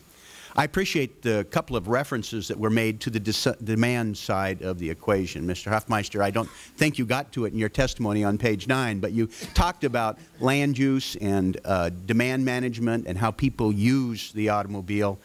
Notions about some very specific things that we need to think about in terms of 17 boutique fuel. I mean, these are important things for us to hear. But there are 2 points, I guess, that I would like to just zero in on. There are implications here that if we just opened up all our sensitive areas to oil exploration, that somehow we wouldn't be in the fix that we are in today. But your testimony referenced the fact that we are 5% of the world's population with 3% of the world's proven reserves, and we're consuming 25% of the world's oil supply. Do any of you think, any circumstance, that we wouldn't be in a serious situation today, given those facts, and that we're going to need to change it in the future? Anybody think this is sustainable? Well, I think in my testimony, I think I said it is not sustainable. I mean, I want to clarify. Does anybody think the current situation is sustainable? Well, I certainly feel that we're going to be able to meet increased requirements, given the access and given the opportunity to do so. Yeah. Which is different than the current situation of being sustainable with 25%. Is there any reason that any of you think that American technology, conservation, demand management, that over the next 10 or 15 years we can at least come close to what other countries are doing in Western Europe, in Japan? Is there any reason we can't come close to reducing our per capita energy utilization over the next 10 or 15 years with those mechanisms? I think we can do an awful lot on demand management. I think I said that was the most important thing that we can do. But can we catch up with the Japanese and the Europeans over the next 10 or 15 years? I think absolutely. We have a company called Chevron Energy Solutions that delivers energy efficiency services to other public agencies and to companies. They've done 800 projects over the last few years. Many of them involve putting in solar panels, putting in fuel cells, putting in whatever it takes that particular facility to reduce their energy use. Mr. Robertson, I appreciate your clarification. I think that's very important. I appreciated what a number of you said in terms of diversifying into being truly global energy companies. But they're now, I'd like to, if I'd like, and the energy cost is 30% on average of the places they've been. Yeah. What I would like to do is just with my remaining seconds is to clarify on the last point, because you are, some of you more aggressively than others, understand that the future is going to be weighted in significant ways towards renewable energies, towards solar, towards, some of you are doing geothermal now, biofuels, wind. Is there, I'm curious at what point the mature part of your business, the oil production, which didn't even have the manufacturing benefit up until 2004, at what point it's mature enough that we can focus the subsidy on areas of the emerging energy business, and in fact many of you are involved with, that appear to need it more, like wind and like solar? At what point do we make that switch over? I think in the first instance, Congressman, your time frame of 10 to 15 years is too short. I think there is too much to be done to change behaviors, technology, and to refleet America, so to speak. We don't have the benefits of the dense housing that exists in other parts of the world. So we have long commutes. We don't have the benefits of mass transit systems. But coming to your more recent question, I think that the issue that is most troubling in terms of the 199 withdrawal is the fact that the Congress is punishing 5 companies by name. I think that there is My point is, at what point do you no longer need it and it can be shifted to areas that do? Well, that is, you know, we are mature already. We are successful as a company. I testified 2 years ago that we are not asking for incentive. And wind and solar is not yet as mature? Wind and solar have lots of obstacles to overcome, even though we are investing today and moving as rapidly as we can. There's not enough turbine manufacturing. There are not enough transmission lines to make wind viable in terms of rapid growth. Thank you. I see my time has expired. I appreciate your clarification. Mr. Chairman, I appreciate your indulgence. I guess my only concern is that we ought to be serious about taking this as something in terms of the time frame being too long. I think 10 to 15 years may be actually that we don't have that much time as gasoline goes to $5 and $10 a gallon, as supply becomes more tenuous, as the global warming reality sets in. And I suspect with your help and with a couple of reauthorization bills and a national strategy for infrastructure, I think we could put these pieces together sooner. I don't know that we have a choice. Thank you, Mr. Chairman. The gentleman's time has expired. The Chair recognizes the gentleman from Arizona, Mr. Shattuck. Thank you, Mr. Chairman. Gentlemen, this is a hearing structured to deliver a fair amount of criticism to you. It seems Congress is good at that, not necessarily good at pointing a finger at itself. I want to ask you about a policy that this Congress enacted, which I think deserves some criticism itself. It's my understanding that as a result of a loophole in the U.S. tax code, we have created a policy now recognized as splash and dash, where we created an incentive to produce biodiesel and enacted policies which provide that if you add as little as 1 gallon of biodiesel to 99 gallons of diesel produced by standard means, the U.S., and then you export that fuel, the U.S. government will provide you $1 a gallon subsidy. This has become known as splash and dash. It has cost the American taxpayers, I believe, $30 million. Several attempts have been made to repeal this by the Congress in the last few years. None have done so. I understand Senator Schumer is working on a repeal. I'd like to just begin by asking each of you if you are familiar with that and if you think there's any justification for that kind of a waste of American taxpayer dollars. Congressman, our position is that we do not need and should not have incentives to encourage us in the renewables area. If there's an opportunity there and it will make sense, it ought to stand on its own, and free enterprise will go after it. Are any of you aware of this splash and dash practice where biodiesel is added? Yes, sir, Mr. Robertson. I'm aware of it. I think you characterized it probably right. We haven't taken advantage of it and don't need it. My characterization is quite accurate then? It's pretty accurate, yeah. And it's costing the American taxpayers as a result of this subsidy. And as I understand it, the diesel fuel is actually then being exported So I don't know. I can't confirm the number that you said in terms of the millions of dollars, but I think your characterization of it as a way to export and take advantage of a credit is right. I certainly hope that that kind of a loophole can be closed very quickly, and that it makes no sense for us to be subsidizing foreign use of our diesel fuel to encourage the production of biofuels here in the United States. And it is my understanding that it has that economic impact. It's $1 per gallon by simply adding 1 gallon of biodiesel to 99 gallons of regular diesel. Mr. Simon, can you tell me what percentage of the world's 10 biggest oil companies or natural gas companies are owned or operated by foreign governments?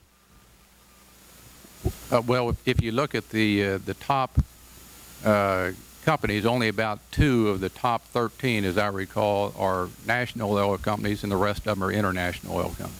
And do you know what percentage of the world's proven oil reserves U.S. oil companies control? Well, I know what it is in terms of national oil companies. It's about 6%, and then the the international companies is 6%. National oil companies is about 80%. Mr. Hoffmeister, you testified that U.S. oil production has declined, I believe you said, over the last, I'm not sure if you said decade. While our demand has gone up, our production has gone down. Mr. Robertson, you explained that we have enacted increasing policies to restrict access to fuel supplies here, and you expressed concern about the rest of the world being asked to produce more energy supplies while we're restricting access to energy supplies here. One of my colleagues up here said, well, perhaps you were suggesting that the answer is that we be allowed to drill in every sensitive area. I suspect there are areas that are less sensitive than others, and I suspect that, or I would like to know, is there a correlation between the number of areas that have been reserved or locked off over the last decade and the decline in production? And are there areas that you could point to where we could be exploring, either of you or any of you, where we could be exploring for reserves or using reserves that are there to increase production here in the United States without doing environmental damage? Well, I mean, you know, one of the things that I would point out is that the offshore, most of the offshore in the United States has not been looked at with modern technology in many, many, many years. It was really 1980s and 1970s technology, seismic technology, that looked at that. So the first thing that I think would make sense to do, and the government, frankly, could do this, is sponsor a seismic survey of the offshore of the entire continental shelf of the United States. And then at least you'd be talking about facts. You'd know what was prospective and what wasn't prospective. You could look at the areas that were environmentally sensitive and the areas that aren't environmentally sensitive. And you could zero in and be debating on real information as opposed to worrying about the whole offshore, because it's pretty clear there are going to be some areas that are prospective for drilling and there are going to be some areas that aren't. So at least you could narrow the playing field, it seems to me, fairly dramatically and figure out where the likelihood of America's opportunity is. And do you believe that's substantial? I believe it's very substantial, yes. Mr. Hoffmeister? Absolutely. I think knowing what we know from past surveys, I think the API estimates there's more than 100 billion barrels of reserves that are not coming from what some people might term sensitive areas. These are outer continental shelf deposits that have been there for geological ages, and not having had access for some 30 years, we have seen this steady increase in imports and steady decline in American production. We've geared our exploration and production to around the world rather than the United States. I thank you for your testimony, and I assume technology has improved in that 30 years in terms of protecting the environment. The gentleman's time has expired. The Chair recognizes the gentleman from Washington State, Mr. Inslee. Thank you. First off, we need to say something good about the industry here. One point of this hearing, I want to congratulate BP for meeting their Kyoto CO2 reduction targets of their internal operations within, I think, 3 or 4 years, showing that this can be done. It's a good example for the rest of us. I want to ask, this is a question to all of you, did you or any of your associates participate in the secret Vice President Dick Cheney Energy Task Force in 2001? We did not. I testified previously. The answer is no. No. Yes. And would you, Mr. Muller, could you make your documents related to that secret meetings available to the committee? Yes, sir.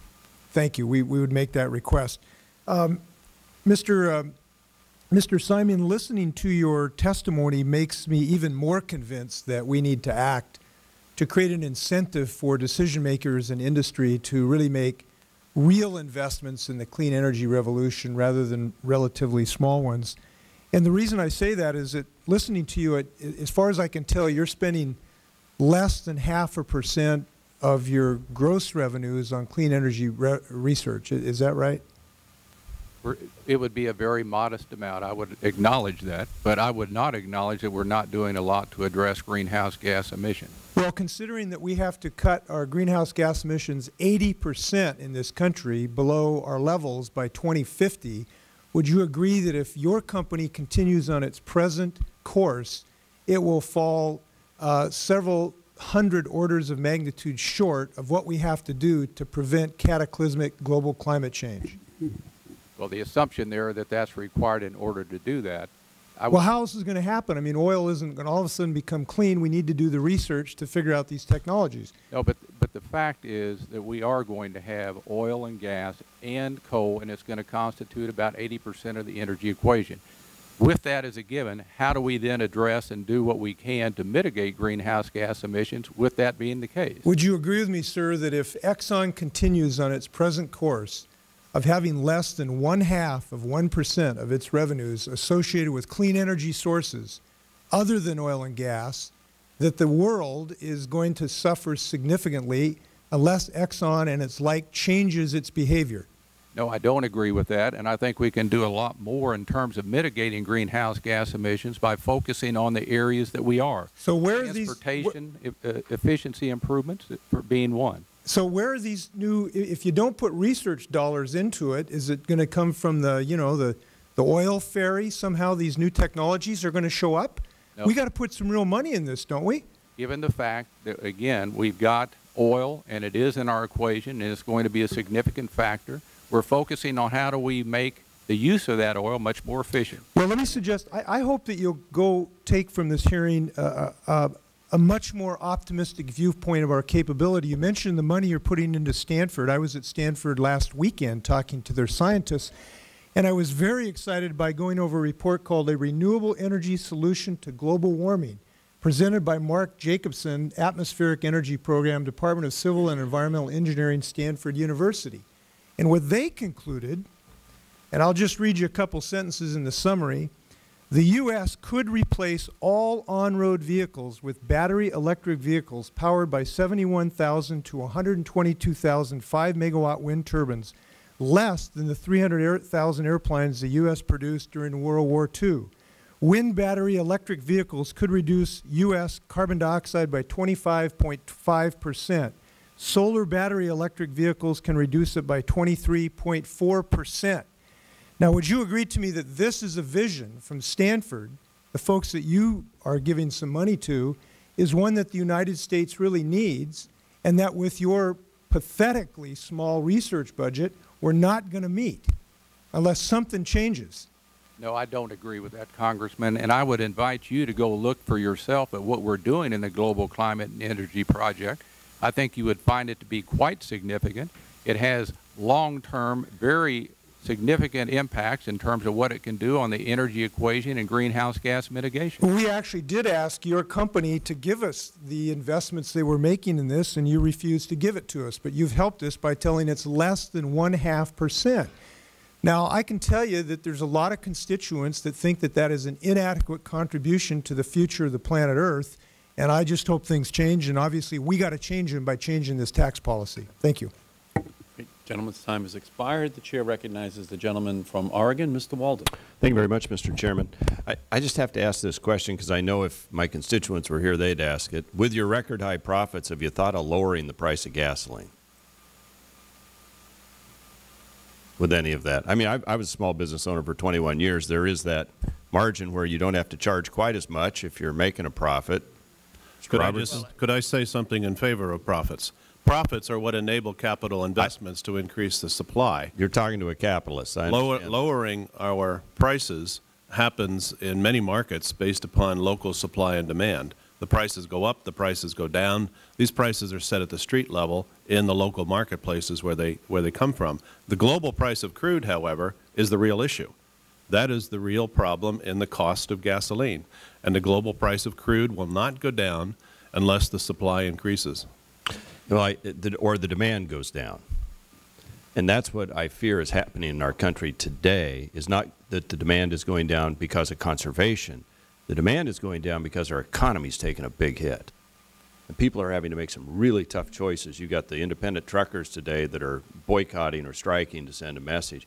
I mean, we are at a very, very very, very perilous time in our economy right now. I'm not against profits, don't get me wrong. Again, I'm a small business owner for 21 years. I understand that's important to make the next set of capital investments.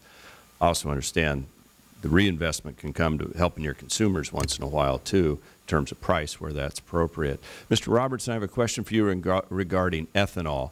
I understand that Chevron blends about 40% of its, or 40% of gasoline that you sell in the United States has ethanol in it. Can you speak to us about volatility in price that is specifically and documented related to ethanol and that mix?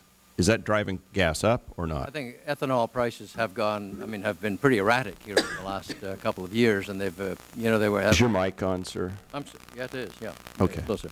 Ethanol prices have been pretty volatile over the last couple of years, but I think it's a very small part, frankly, of the price of gasoline. I think it's been already testified. You know, 70% of the price of gasoline is crude oil. 15% of the price of gasoline is taxes. So the balance, in fact, if you take today $100 oil and, you know, 42 gallons is $2.50 a gallon is oil, is crude oil. Okay. Add 40 cents for taxes, $2.90. There isn't much left. So I think, frankly, even though ethanol is about 5% of our gasoline, that volatility hasn't had much of an effect. Okay, I appreciate that. I used to chair the forestry subcommittee and have been very interested in your partnership with Weyerhaeuser in terms of biofuels. And I know my colleague from South Dakota and I have both been real interested in trying to correct a wrong in the energy bill that passed that said woody biomass off federal forest lands, or unless it's grown specifically for biomass, doesn't count toward a renewable fuel standard, which seems sort of bizarre. If we're serious about getting to the next generation of fuels, can you talk to us about any breakthroughs you're seeing on cellulosic development where we can turn woody biomass into a fuel we can burn in our vehicles at an economic rate? You know, I don't think I can tell you much about any new breaks. I mean, the JV with Weyerhaeuser is relatively new, although we've been working with them for about a year. Right. The thing that's important is they've got a huge amount of forestry, obviously, and timberland in the United States. Right. We got a lot of knowledge on chemistry of forest products. We got a lot of knowledge on fuels and the chemistry of fuels, and we're pretty convinced that working together, we can come up with something that we can create, make into a commercial scale a project. But at the moment, it's really about technology and about trying to find the breakthrough. We've also got a whole series of partnerships with universities, one in Georgia Tech, which deals with forest products, one in UC California Davis, because they got different kind of agricultural projects there, one in Texas. So different places trying different kinds of feedstocks. But I can't report any breakthroughs yet. It's not that the science doesn't work, it's the scale. It's scaling it up. We've got the science in lots of places. We just I think it holds great promise, indeed. Yeah, I think it's great promise. Mr. Malone, while you're here, I also serve on the Energy and Commerce Committee and the Oversight and Investigation Subcommittee, and we did some oversight hearings on your pipe issue up in Alaska. Can you give us an update on security of that piping system up there? Thank you, Congressman. I remember the hearings well. Yes, excellent progress. As you know, we said we'd have it done in 2 years. And because we have to do it during the winter season, with our partners, the lines have now been replaced. We're finishing up the last bit of it. We will be done on schedule, maybe even ahead of time. We actually have oil flowing through one section of the new transit line. And the last time I was in Alaska, there was a discussion about the end of the Prudhoe Bay oil, because of the amount it takes to come down the pipeline may get to a point where it's just not adequate to flow. Can you give us an update on the status of that and the effect of the market when that happens? Well, first of all, there's lots of opportunities. Again, there's several of us producing up there. But from our perspective, we see a 50-year future if we're able to move into some of the heavier oils and also the infield enhancements that we have. We originally thought we'd recover somewhere around 25–30% of the oil. This field has the potential to actually recover 65%. So right now we're working as hard as we can to continue the flow from Prudhoe Bay. Thank you, and thank you, Mr. Chairman, for your indulgence.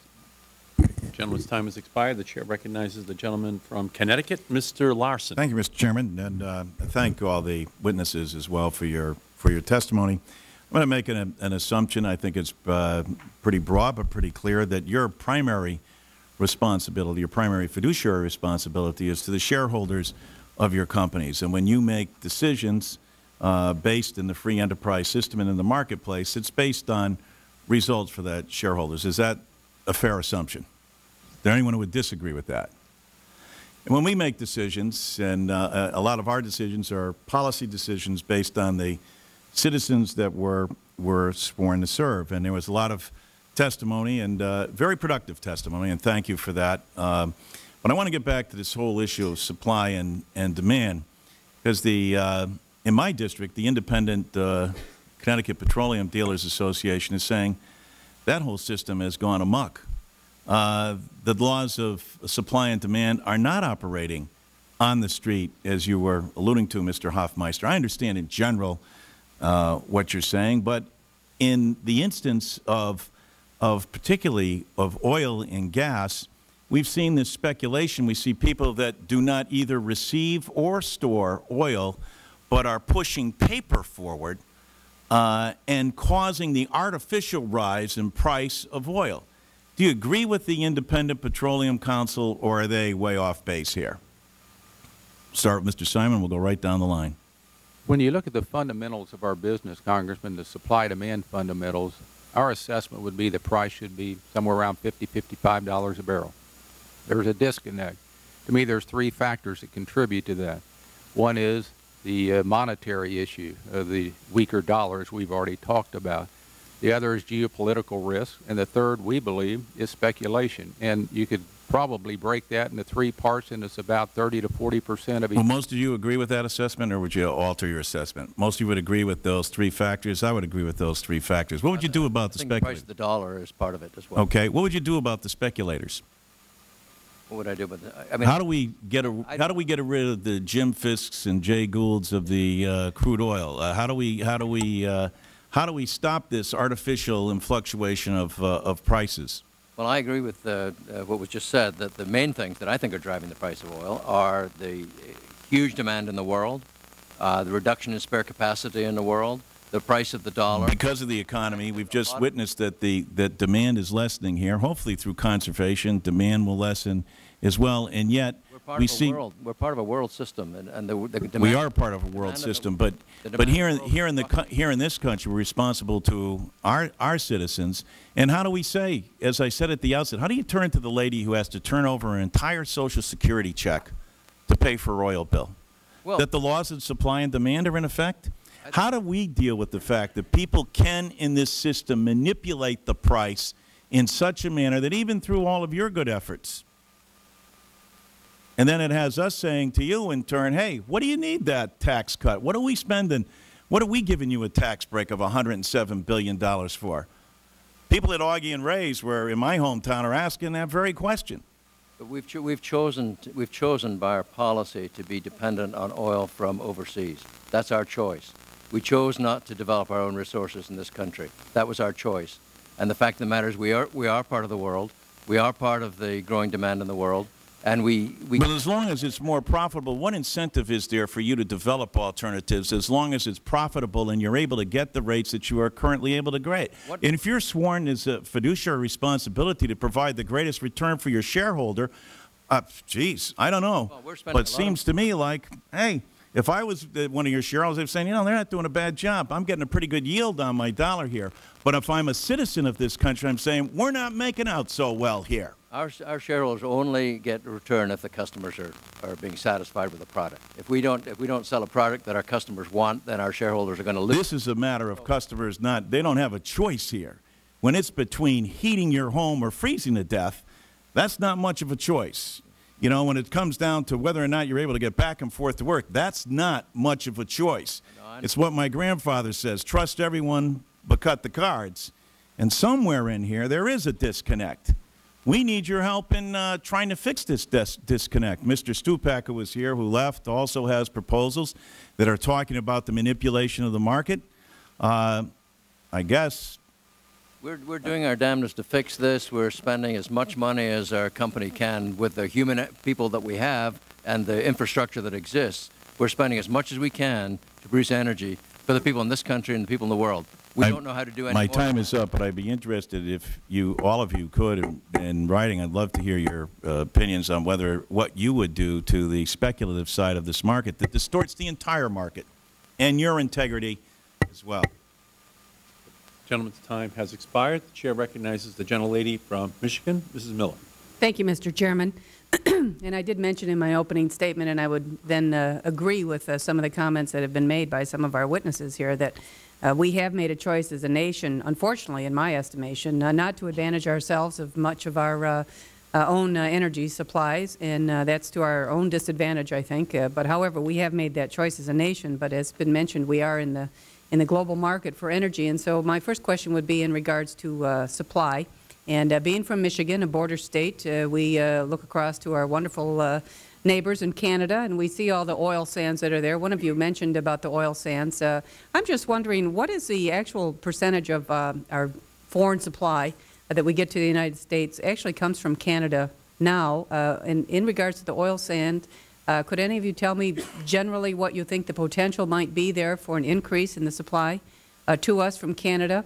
And I also have an interest, I mean, I've heard, for instance, that China is up there trying to lock down a contract for as much as they can of the oil sands. And then also in regards to the process of refining, I believe it is Shell that is going to be about 20 miles from my district, actually, on the Canadian side, who's building a very large refinery for the oil sands, the Canadian oil sands.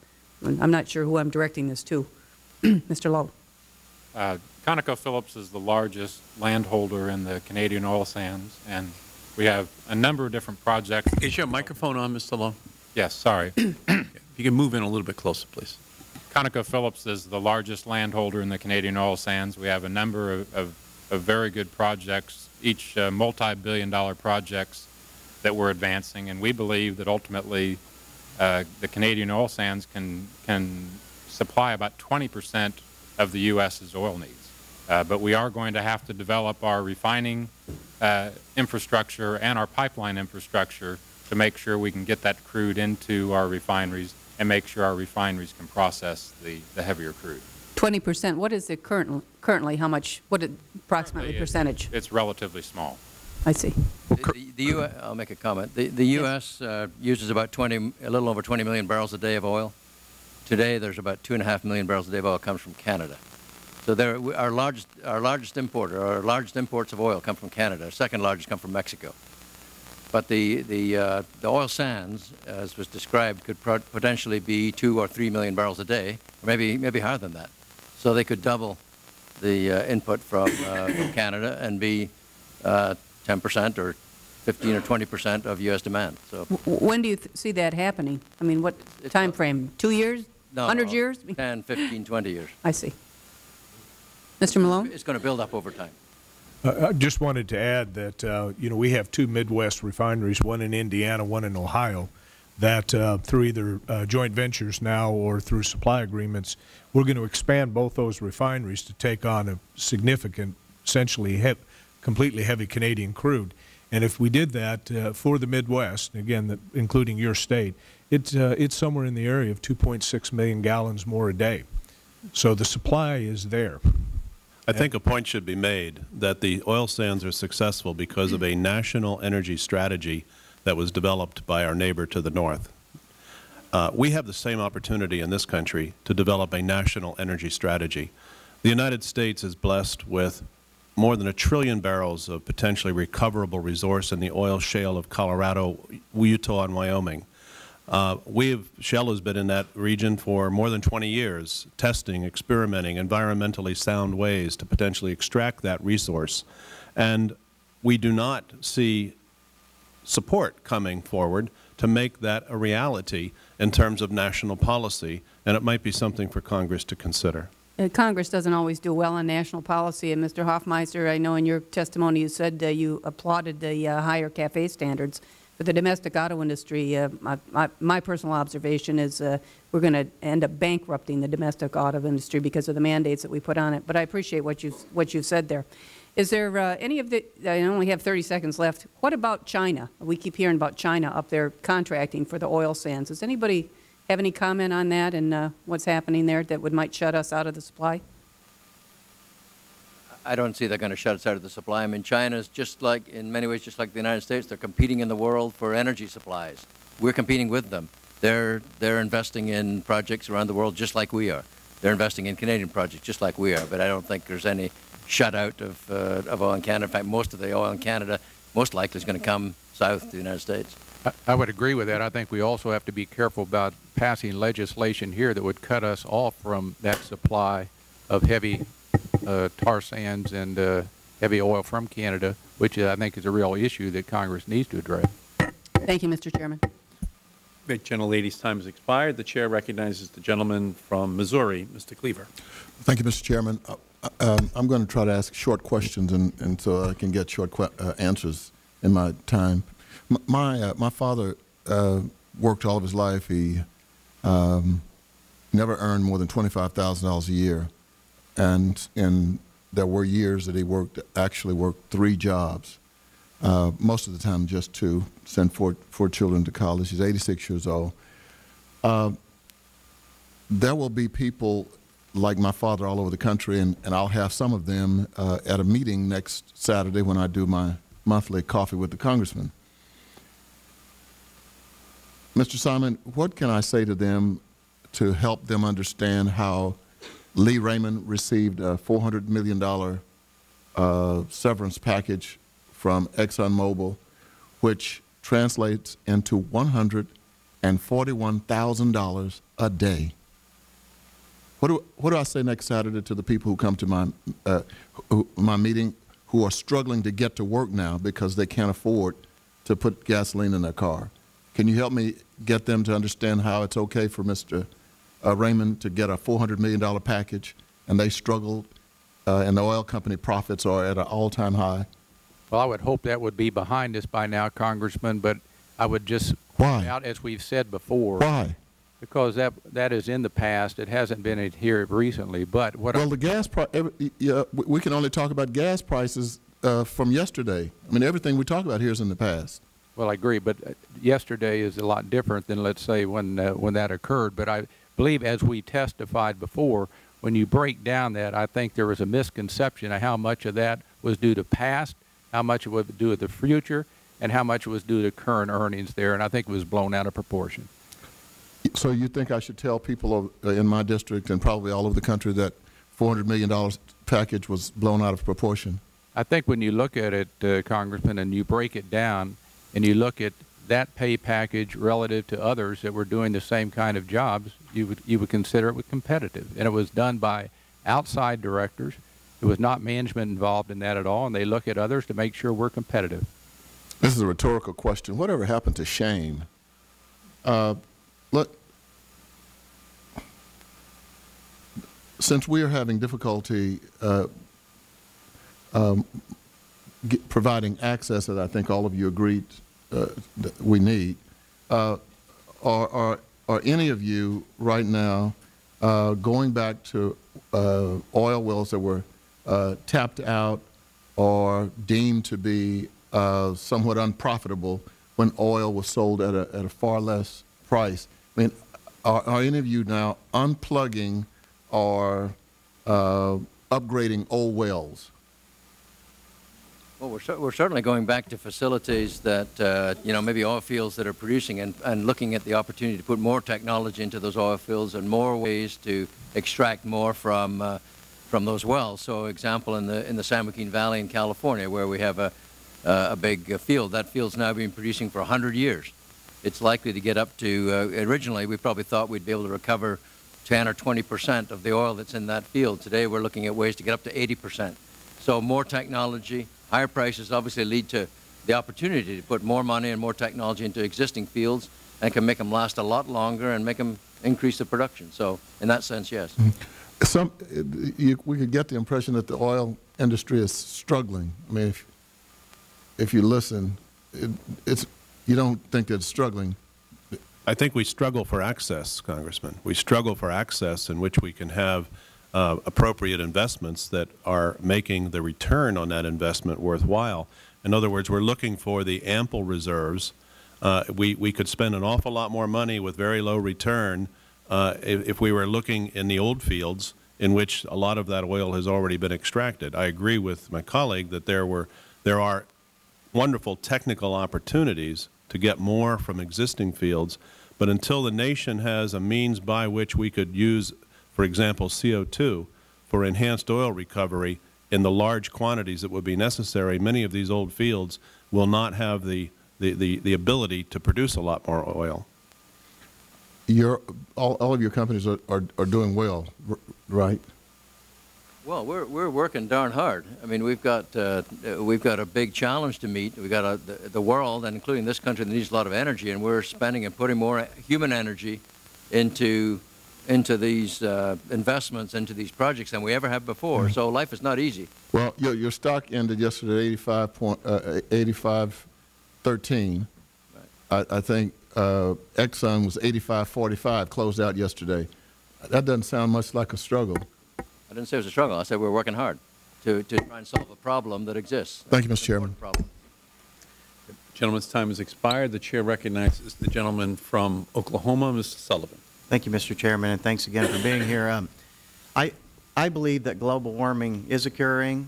I think that man has something to do with it, that doesn't have everything to do with it, but has a part to play in this. And we want to see a reduction in greenhouse gas emissions as we go forward in the future. And I'm trying to kind of boil down what everyone here has said in my mind. And what I think you're basically saying, and I want to see if this is a true statement, is that you believe that we want to spur domestic production, looking at other areas to drill in or explore in and for gas and oil, mainly to displace the oil and gas we get from other countries. You said, I think Mr. Hoffmeister said, or one of you said, that 80% of these reserves are owned by foreign companies, national companies. Is that true? Something like that? More than that. More than that. So really, you guys collectively represent about, I guess, less than 10% of the global reserves?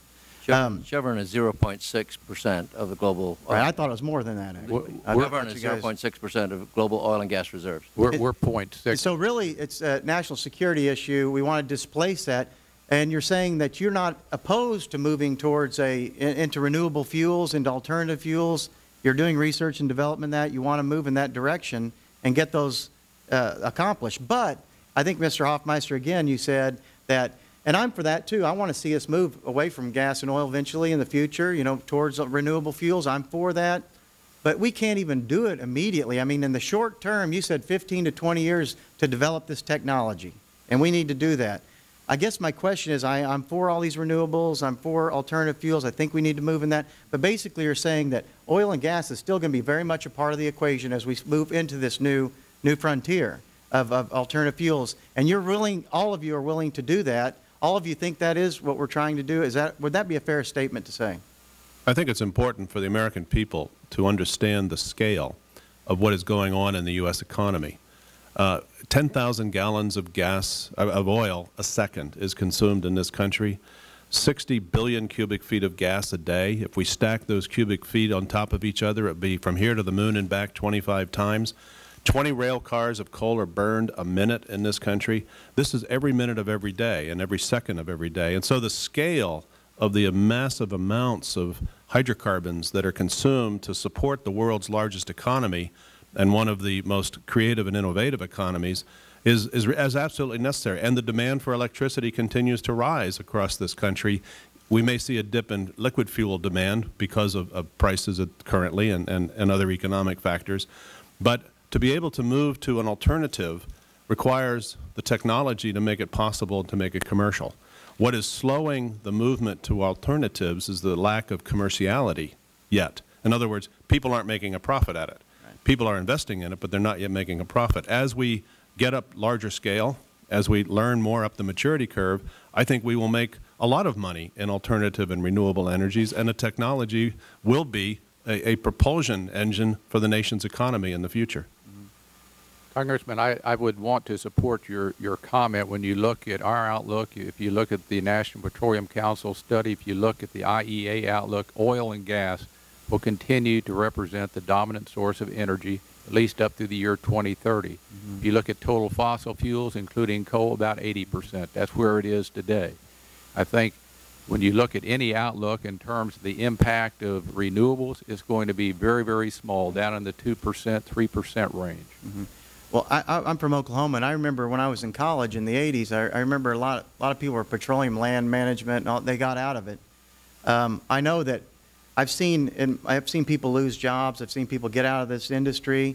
I've seen it hurt my community by people, that downturn by low oil prices. I remember it was $9 a barrel, $16 a barrel. People panicked. Our state, weren't getting the revenues that they needed.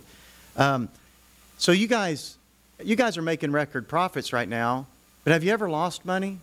You've lost money too. Is that true? Is that a true statement? You've lost money? Yeah, I mean, I was there and head of our North American division in 1999 when we closed the books and our earnings were zero. Well, how does your North America? How does your equity investment rate of return compare to other industries, for example? Have you ever done any analysis on that? Well, as was I think already said, our profits per dollar of sales, which is a typical way of looking at across industries, is about 8.3 cents per dollar of sales. The average for the U.S. is 7.8. And another thing, if I could mention, how many people domestically do each one of you employ? And do you offer retirement benefits and health insurance? So Shell, we have about 250,000 people who have jobs because of Shell every day in America. We have about 25,000 working directly for Shell, but in our gas stations, our Jiffy Lube stores, tens of thousands of additional people work. We have 27,000 Chevron employees in the United States. The average worker is salary worker is about $125,000 a year. The average hourly worker is about $75,000 a year. They all have pension plans and they all have health plans. Yeah. Anyone else? We have about 30, and I would echo what they said in terms of if you look at the pension plans and the amount paid. So. 38,000 and a multiple of roughly 4 times contractors and support, a multiple even higher than that, health care, pension plans. Congressman, the point I'd make is kind of one of the points you're making. When I started work at Phillips Petroleum Company in 1981, we had over 9,000 employees in Bartlesville. We went through some rough times. By 1998, we were down to 2,000 employees in Bartlesville, and that was due to tough times in the Thank you very much. The gentleman's time has expired. Chair recognizes the gentleman from California, Mr. McNerney. Thank you, Mr. Chairman. With varying degrees of emphasis, each of you have indicated that you have investments in renewable or energy-efficient technology. What I'd like to see is what your vision in the long term and the short term is of your company's makeup in relation to oil versus alternative new energy technologies, starting with Mr. Robertson. Well, we are supportive of the data that was in the National Petroleum Council study that basically said that in 2030, 85% of the world's energy would still come from coal, oil, and gas. So we think we're probably in a fossil fuel environment for some time. We are spending something like we're going to spend $2.5 billion over the next 2 years in the area of renewables and energy efficiency. And I think the biggest opportunity, and we've been talking a lot about supply here, and I know that the biggest opportunity for us, frankly, I think, as a country and maybe as a world, is in energy efficiency and becoming more, using energy more wisely. So I think that, the evidence from our company that goes around doing these projects with public agencies is that we can get 30% reduction in use of energy from each of these projects. Our own evidence inside our company, we're now 27% more energy efficient than we were 15 years ago. So, and most of that time, we were expecting oil to be $20 a barrel. So the opportunity for us all to become a whole lot more energy efficient. And frankly, I still think the #1 issue, the #1 thing that the Congress did some things in the last energy bill in terms of energy efficiency and appliance standards and those things. But I think in terms of leading the nation towards becoming a set of energy savers and becoming and this being a scarce resource, that's the biggest source of energy as far as I'm concerned. Thank you, Mr. Robertson. Mr. Hofsmeyer, do you think that we've reached the maximum output possible of oil in historical terms? And if so, do you believe that the Alaska and offshore resources would change that peak oil timing at all? I do not subscribe at all to peak oil theory. I think it is a theory that is based upon very narrow assumptions. I think if you look at the National Petroleum Council study, which has been referred to, or other studies around the world, the idea of moving from 80 million, 85 million barrels of production today, which we do, to somewhere near 110, 115 million barrels a day is in the focus of most international oil companies, and do believe, and certainly Shell believes, that the world can produce significantly more oil than it does today, even while it focuses on other alternatives. So what's the bottleneck then? Why are we at such a logjam in terms I think of oil that's an prices? excellent question. I think there are bottlenecks around the world where, for example, within nations that are oil exporting nations, where national oil companies dominate, access from international oil companies is limited in many cases. I think the United States is probably the world's best example of having lots of resources that are not permitted to be developed, and so we're not able to go into 85% of the outer continental shelf, for example. So you don't think that the Hubbard's results are accurate or reflect reality? In Not at all, because in addition to what I've described in terms of what's out there, that assumption, that theory makes no remarks with respect to unconventional oil, such as oil sands or oil shale. What do you think the makeup of your company will be in terms of oil versus other alternatives? Well, we were part and parcel of the National Petroleum Council study, as were other companies, and I subscribe to the outcomes of that study, that by 2030 we will still be dominantly a hydrocarbon economy. All right, I'm finished with my questions. Gentleman's time has expired. The Chair recognizes the gentlelady from Tennessee, Ms. Blackburn. Thank you, Mr. Chairman. I'm tempted to ask for his extra time, but I won't. I want to thank you all very much for being here. I am struck by the fact that you've mentioned many times that we have all made choices. Our nation has made choices when it comes to energy policy, and those choices have consequences.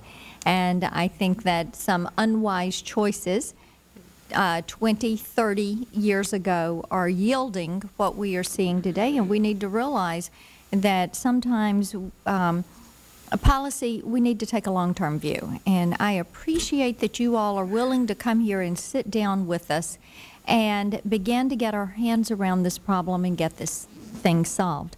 I want to just ask you a couple of quick things, but I want to start with this. When a consumer buys a gallon of gas and they're paying their $3.29 at the pump, we know that 69% of that is going to crude. And if anybody disagrees with this, I want you to pipe up and tell me. We know that 13% of that is going for taxes, and that 18% is there to cover refining, distribution cost, and marketing. So does anyone disagree with those percentages and allowances? Okay. So would it be true that the government actually makes the most as a single entity out of a gallon of gas, that they are realizing the most? Mr. Simon? That's correct. That's correct. Okay. Because I think it is so interesting that that's where a lot of the money goes, and that is affecting what we're paying at the pump. I want to come back to a point that was also made about comprehensive strategy, because we have to find out how we're going to deal with this. And I'm going to borrow from you, Mr. Hoffmeister. I think you're exactly right, short-term, mid-range, and long-term. What I would like to hear from you is what you all are doing in each of those categories. And I'm not going to ask for you to sit here and articulate anything right now, because we know some of the things that you are doing for alternatives and for future. I would like to have this in the form of just a one sheet when we are talking with individuals. You didn't cause all of this problem. Policy has caused part of this problem. You all may be partly to blame. The House and the Senate and the administration can all be partly to blame in this. The problem is we weren't looking far enough down the road early enough to address it. And as I said, that should have been a few years back. We do need to work on something that is a comprehensive strategy for this country that is going to consider supply, demand, that takes into account a global marketplace, takes into account that you all are dealing with companies that are owned by governments, that are not independently owned. So I'm going to ask you all to submit that to us, what you are doing that you think will give us the greatest impact in the short term, where your mid-range focus is we look toward 2030. And we look toward our fossil fuel needs moving toward 2030. What you're doing there, the policies that would help us with that. And then long term, the policies and the actions we can take that create the environment for you to do your best. I would like to hear that. And then my last question that I wanted to touch on, windfall profits tax. Like the ones that were proposed last year, how would that affect your bottom line, and what would it do to fuel prices? Mr. Malone, I'll start with you, and let's just work down the line. Well, we're investing dollar for dollar in this country. So you take a dollar more in taxes, it's going to be a dollar left available for investment. Very good. Mr. Lowe? Yes, same for us. It just reduces the amount of supply. Okay. I think what this committee is after is increasing the supply of energy, not reducing it. I think that would reduce it. Okay. I think windfall profits were tried before, and it has resulted in some of what the problem is we face today, lack of supply. And I would also say we're dollar for dollar in the United States. Okay. Mr. Simon? I would say the same. The policy, if you tax something, you're going to get less of it. Okay. And Mr. Simon, I want to clarify one thing in your testimony. You said from 03 to 07, your earnings grew by 89%, but your income taxes grew by 170%. Over the last 5 years, ExxonMobil's U.S. total tax bill exceeded your U.S. earnings by $19 billion. That's correct. That is correct. That's okay, correct. thank you, sir. Mr. Chairman, thank you. I yield back. Great. Gentlelady's time has expired. The Chair recognizes the Gentlelady from California, Ms. Solis. Thank you. I've been listening attentively to many of your statements regarding different investments that you all have made. And I want to particularly commend BP, Mr. Malone, because I had an opportunity on a visit with this select committee. We visited the Chancellor Merkel and some business folks out there, and had a very extensive discussion with your representative about solar panels and investments here in the United States and collaboratives that you have with universities. And it seems to me that you made an investment a long time ago, maybe a decade ago, that you were going to address this issue of green gases and how CO2 is affecting our entire environment. I fail to understand why your other colleagues haven't been able to maybe come up to speed in that same vein. And I wonder, you know, what led you then to make those kinds of decisions, to make those investments, because you are a global market. Obviously, your tentacles are everywhere, but especially in the EU. And because there are dramatic changes occurring there with governments, I think that has, in my opinion, given you the impetus to do more. So if you could just touch on that, because what I'm trying to sense here is that we're not doing enough to create an incentive so that your other colleagues would do the same. But I see that happening in Europe. Tell me what you see. Well, just a couple of comments. Yes, early on, my company, although the science was incomplete, we made the policy decision that we could not take the risk with global warming while we're waiting for science to settle, and that was our decision 7 years ago. What we've been asking— Would you put a price on that risk? At that time, was there a risk factor there? No. For you to fail? No. No. Okay. No. But we knew that we were in the carbon business, and we knew that our business emits greenhouse gases, and that we needed to start, and we implemented a number of things that have been referenced here internally. I think the important thing, though, there is a missing link now. We're 7 years down the road, and we still don't have any way to price and market carbon in this country. So even though you can do some things internally, we're now faced with these refineries we're talking about with greenhouse gas emission increases of CO2, and if you can't sequester it, there's no market mechanism for us to be able to move forward. So even 7 years later, we do have the inability to have acted on a piece of legislation, and we're hoping to be a part of that. Okay, one of my other concerns is that most of you here talked about the barriers that federal government or maybe even local government have have put up roadblocks for you to develop those current leases that you have. Could you tell me specifically why you have not been able to develop those leases that you currently have that have about 80% of the oil, the U.S. oil, that is available? And I'll go to Mr. Simon. I don't know of any that we're not developing. Those that we already have access to, developing as rapid a fashion as we can. Go on to the next speaker. Leases are generally a 10-year time horizon.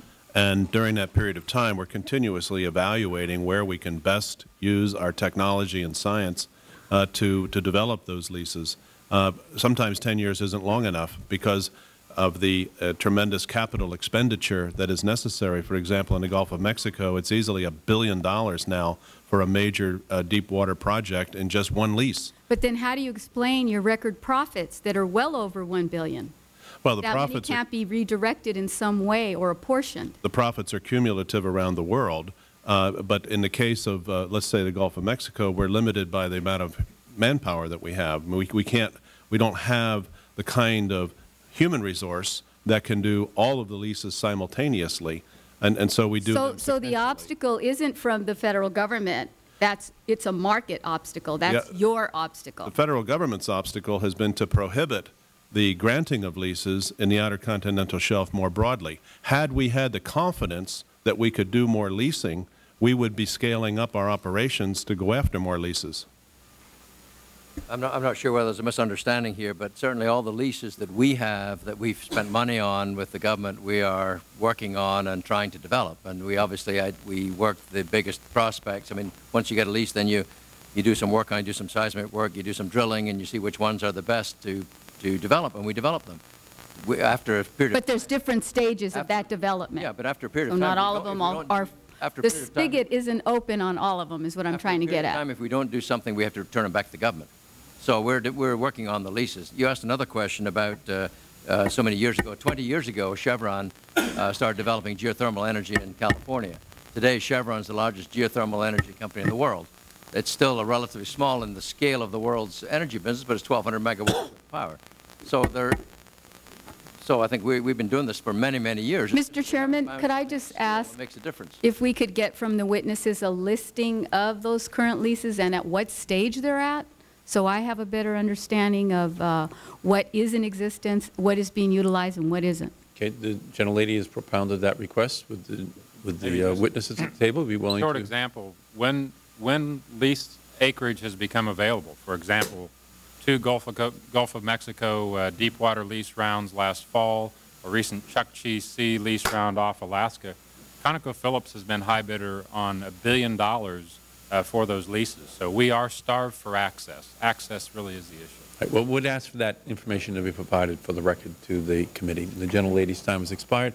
Gentleman from Oklahoma, for what purposes the gentleman seek recognition? Mr. Chairman, I'd like to ask unanimous consent to enter the National Petroleum Council's book, The Hard Truths, Facing the Hard Truths About Energy. If I could submit this. Without objection, it will be included in the record. Thank you, gentlemen. Chair recognizes the gentlelady from South Dakota, Ms. Herseth-Sandlin. Thank you, Mr. Chairman. On March 24th, Patrick Barta wrote in the Wall Street Journal that, quote, without biofuels, oil prices would be even higher, unquote, than they are now.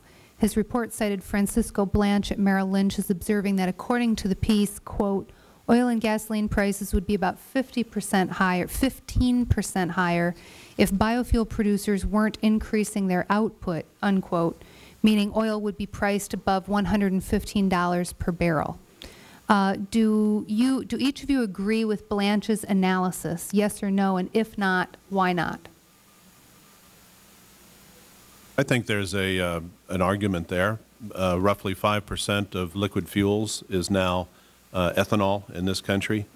Some small amounts of biodiesel. I think there would be some impact, but I don't know that it would be 15%. I think any amount of additional energy in the world will directionally lower prices. So more oil would lower prices, more gas would lower prices, more coal, more biofuels. So I have no doubt that it has some marginal effect. I'd be very surprised if it's as big as you suggest. Certainly, directionally, I would agree. That's why we need all forms of energy. And I would agree.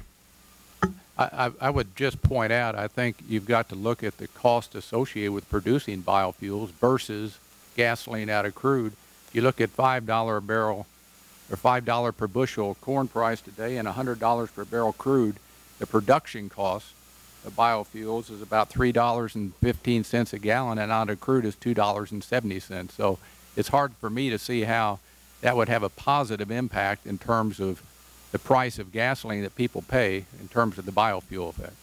So you don't agree, Mr. Simon, that it has any impact whatsoever in light of what you claim to be the production costs of corn ethanol today? I think we've got to be careful if you think you're lowering the price that the consumer pays at the pump by mandating a higher cost liquid fuel that goes into producing. Right. I understand you probably have been opposed to the renewable fuels standard, either the one that we included in the 2005 Act or even the one that we recently passed. Is that correct, Mr. Simon? Our corporation does not think that mandates and subsidies is the right approach. What is the percentage of ethanol that ExxonMobil blends in U.S. gasoline today? Today we blend about 8%. 8%, and so you would be blending that even if there wasn't a renewable fuel standard? No, that's not correct. I think if there were not a renewables fuel standard, it would be lower than that. And do any of your companies support higher ethanol blends beyond E10 in light of recent studies that suggest a blend of 20% and even 30% ethanol increase fuel efficiency and do not pose any types of damage, corrosive damage to the vehicles as some have suggested? Well, to start with, we're working in California to get the limit raised from 5.7%, which is today's limit in California because of environmental restrictions, to 10%. So that's the first place we've got to go. I do believe that going over 10% in the nation would stretch the food system to the point that you don't want to go any further. So we have to be working on second generation ethanol from cellulosic conversion, and we're working as hard as we know how to generate that kind of technology and produce that kind of stuff. So going beyond 10% across the country would not work in today's environment. You mentioned the impact on food prices, and I think that there was perhaps some suggestion of this, Mr. Simon, in a comment you made in your opening statement about developing alternative fuels and leading to unintended consequences. Yes. Do any of you have any independent analysis that you can share with the committee that it has been the cost of the price per bushel of corn or wheat that has directly led to the increase in food prices and what percentage that constitutes versus energy costs associated with processing or transporting the food? I do not, that I'm aware of. None of you have any independent analysis to make that claim? There's been independent studies done in that regard, but we certainly don't have it. Okay. But you're citing, but you tend to cite the... There's no doubt, I believe, based on all that I've read from lots of different places, that the price of food has been impacted by the requirement to turn a lot of corn into ethanol. And would you also agree with the statement, though, that the price of food is also affected by increased energy costs? Sure. But you haven't done any independent analysis that would break down the percentages associated with energy versus other commodities? I have not. Okay. Well, my time's up, so I'll yield the remainder of my time. Thank you, Mr. Chairman. Okay. Oh, one last question. Are any of the other 4 companies other than ConocoPhillips test marketing E85 or biodiesel? Yes, Shell has a test market in Chicago where we're looking at consumer acceptance of the product. We've got a test going with the state of California with several hundred vehicles that are running on E85, and we sell E85 at a very small number of service stations around the country.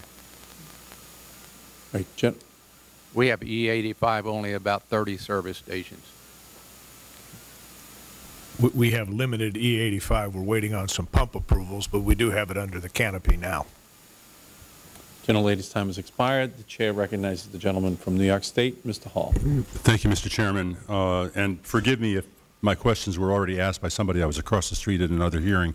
I wanted, first of all, to comment on my colleague and my friend from Tennessee, who's no longer here, but Ms. Blackburn's statement that the actions of Congress so far on energy have not gotten results. And I would just point out that, as I understand it, the attempt by the House to take back the $14 billion the previous Congress had given in tax breaks to oil companies has not passed the other body or been signed by the President. So that has no effect on what's going on. And secondly, the energy bill we passed with the CAFE standards increase was signed in December, just a couple months ago, and therefore, we're looking at 2020 before that goal was supposed to be reached. So one couldn't reasonably expect that action would already be doing much visibly.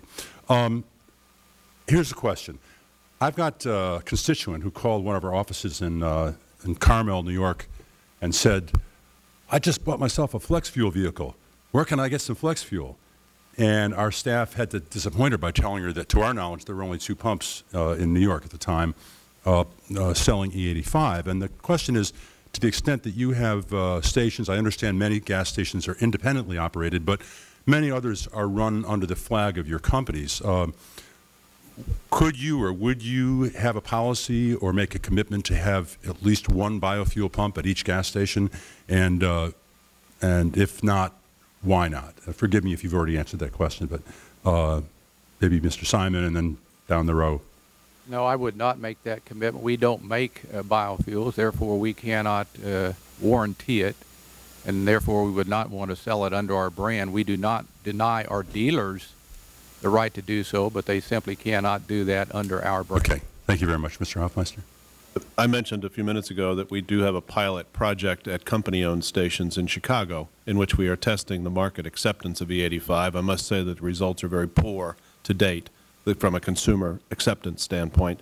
But we do not prohibit our independent dealers and franchisees across the nation from making a decision to put a pump on their site. Thank you very much. I'm sorry for cutting you off. I just have a short time here. Yeah, I mean, the vast majority of service stations in the United States flying a Chevron flag are independently owned. Right. They're entitled to put in if they want, they a can fuel do pump if they want. They have to make sure that it's, that it doesn't interfere with the brand, but they can do that, and some have. Okay. Yes. Mr. Lowe? ConocoPhillips is test marketing E85. Potentially, we've identified over 2,500 sites, but as Mr. Hoffmeister noted, so far the consumer acceptance hasn't been very strong. And Mr. Malone? And we do have sites that are non-BP owned that have E85. We don't prohibit it. We're very concerned, though, about the UL listing on the pump. Right. Okay.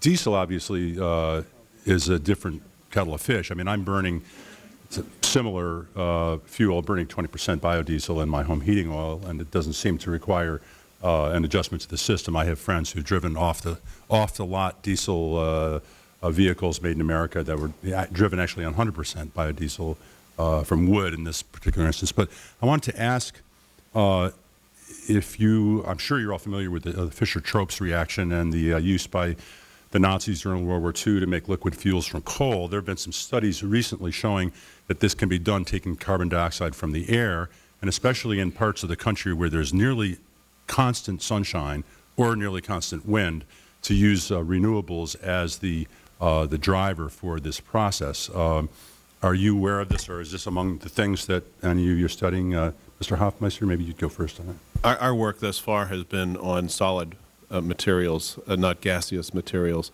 other than natural gas, which we are turning into a liquid form for fuel purposes.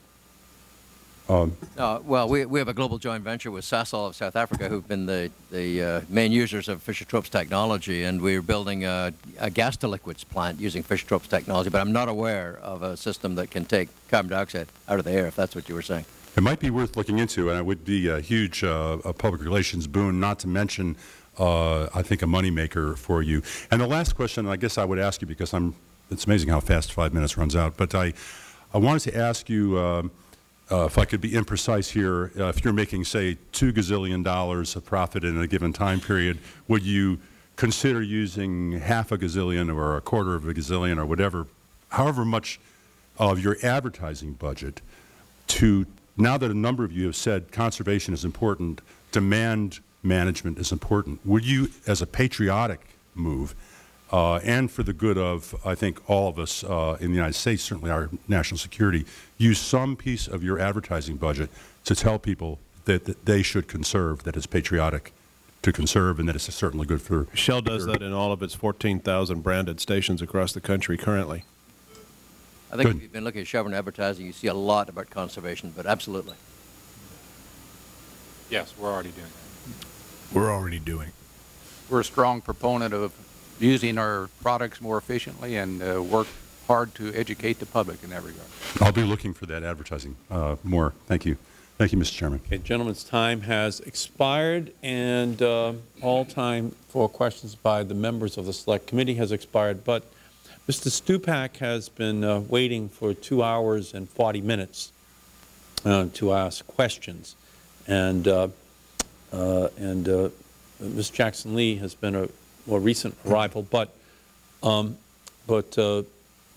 out of courtesy to them, I make a unanimous consent request that they be allowed as guests of the Select Committee to ask questions of the witnesses who are testifying before us here today. Mr. Chairman, reserving the right to object, I'm not sure that a committee can, by unanimous consent, suspend a House rule that applies to the committee, and I'm looking specifically at House Rule 11(2)(G)(2)(C), which says that other members are welcome at committees, but in a non-participatory manner. And I would ask the Chair to withdraw the unanimous consent request, because I don't think that it is proper and in compliance with the rules to waive a House rule in a committee. Well, if the gentleman would yield. I yield. Under House custom, any one of its rules can be waived by unanimous consent. And again, I make that proposal to the members of the committee that we waive the rule by unanimous consent. Well, reclaiming my time, I don't think that we can waive a House rule in committee. I think that that requires, an action by the House largely through the Rules Committee, so I object. The Chair hears an objection, and as a result, the Chair is constrained by that objection to recognize the guests of the committee. Jim, if you're going to object, why didn't you tell us 3 hours ago? Well, I moved to strike the last word. I did not know that there would be this request that would be made. It was not cleared with the minority.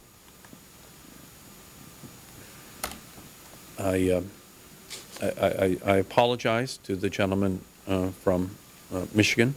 I appreciate the no apologies necessary. What goes around comes around. Position that the gentleman has been. I thank you for extending the offer, Mr. Chairman. It's an important issue, and we are here for that reason. I was here starting from 1 p.m. Thank you. Thank the gentlelady. So we've reached the conclusion of this hearing. I would say to the oil company executives that, as President Kennedy used to say, that to those whom much is given, much is expected. There has been a windfall of revenues which has fallen to the oil companies represented here over the last several years. It is highly likely to continue this year and into the indefinite future. I think that with that great opportunity that you have been given, there is a responsibility that you have to discharge.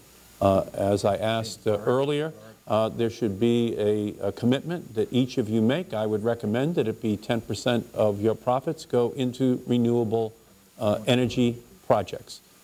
We will not be able to solve this global climate challenge unless you do so. You are the leading energy companies in our country and in the world. We cannot solve this problem without your full participation.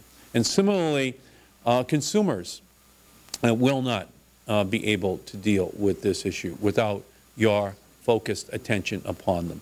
The poorest, the working class, are going to be devastated. They will have to choose between heating and eating. We are reaching that point in our country, and it is your responsibility to deal with this issue in a responsible fashion.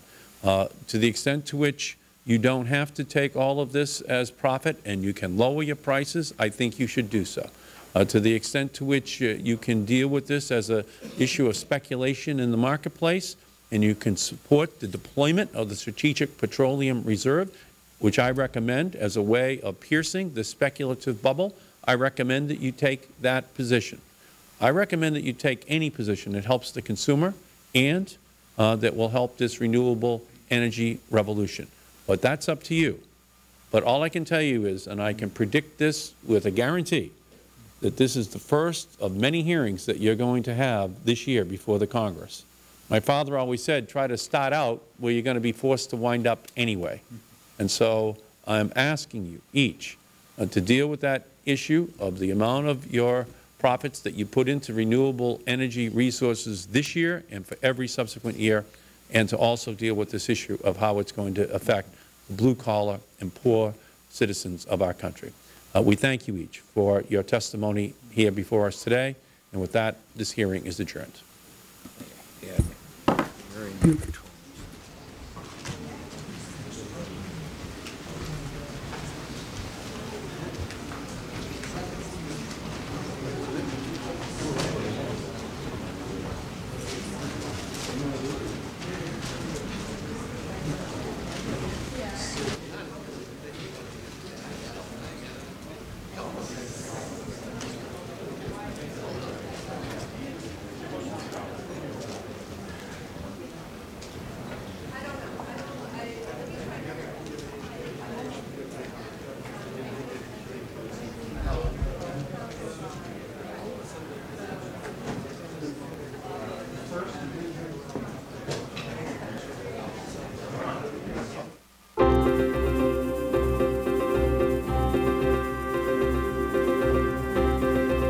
You're watching Public Affairs programming on C-SPAN. Up next, Republican presidential candidate John McCain visits his high school alma mater.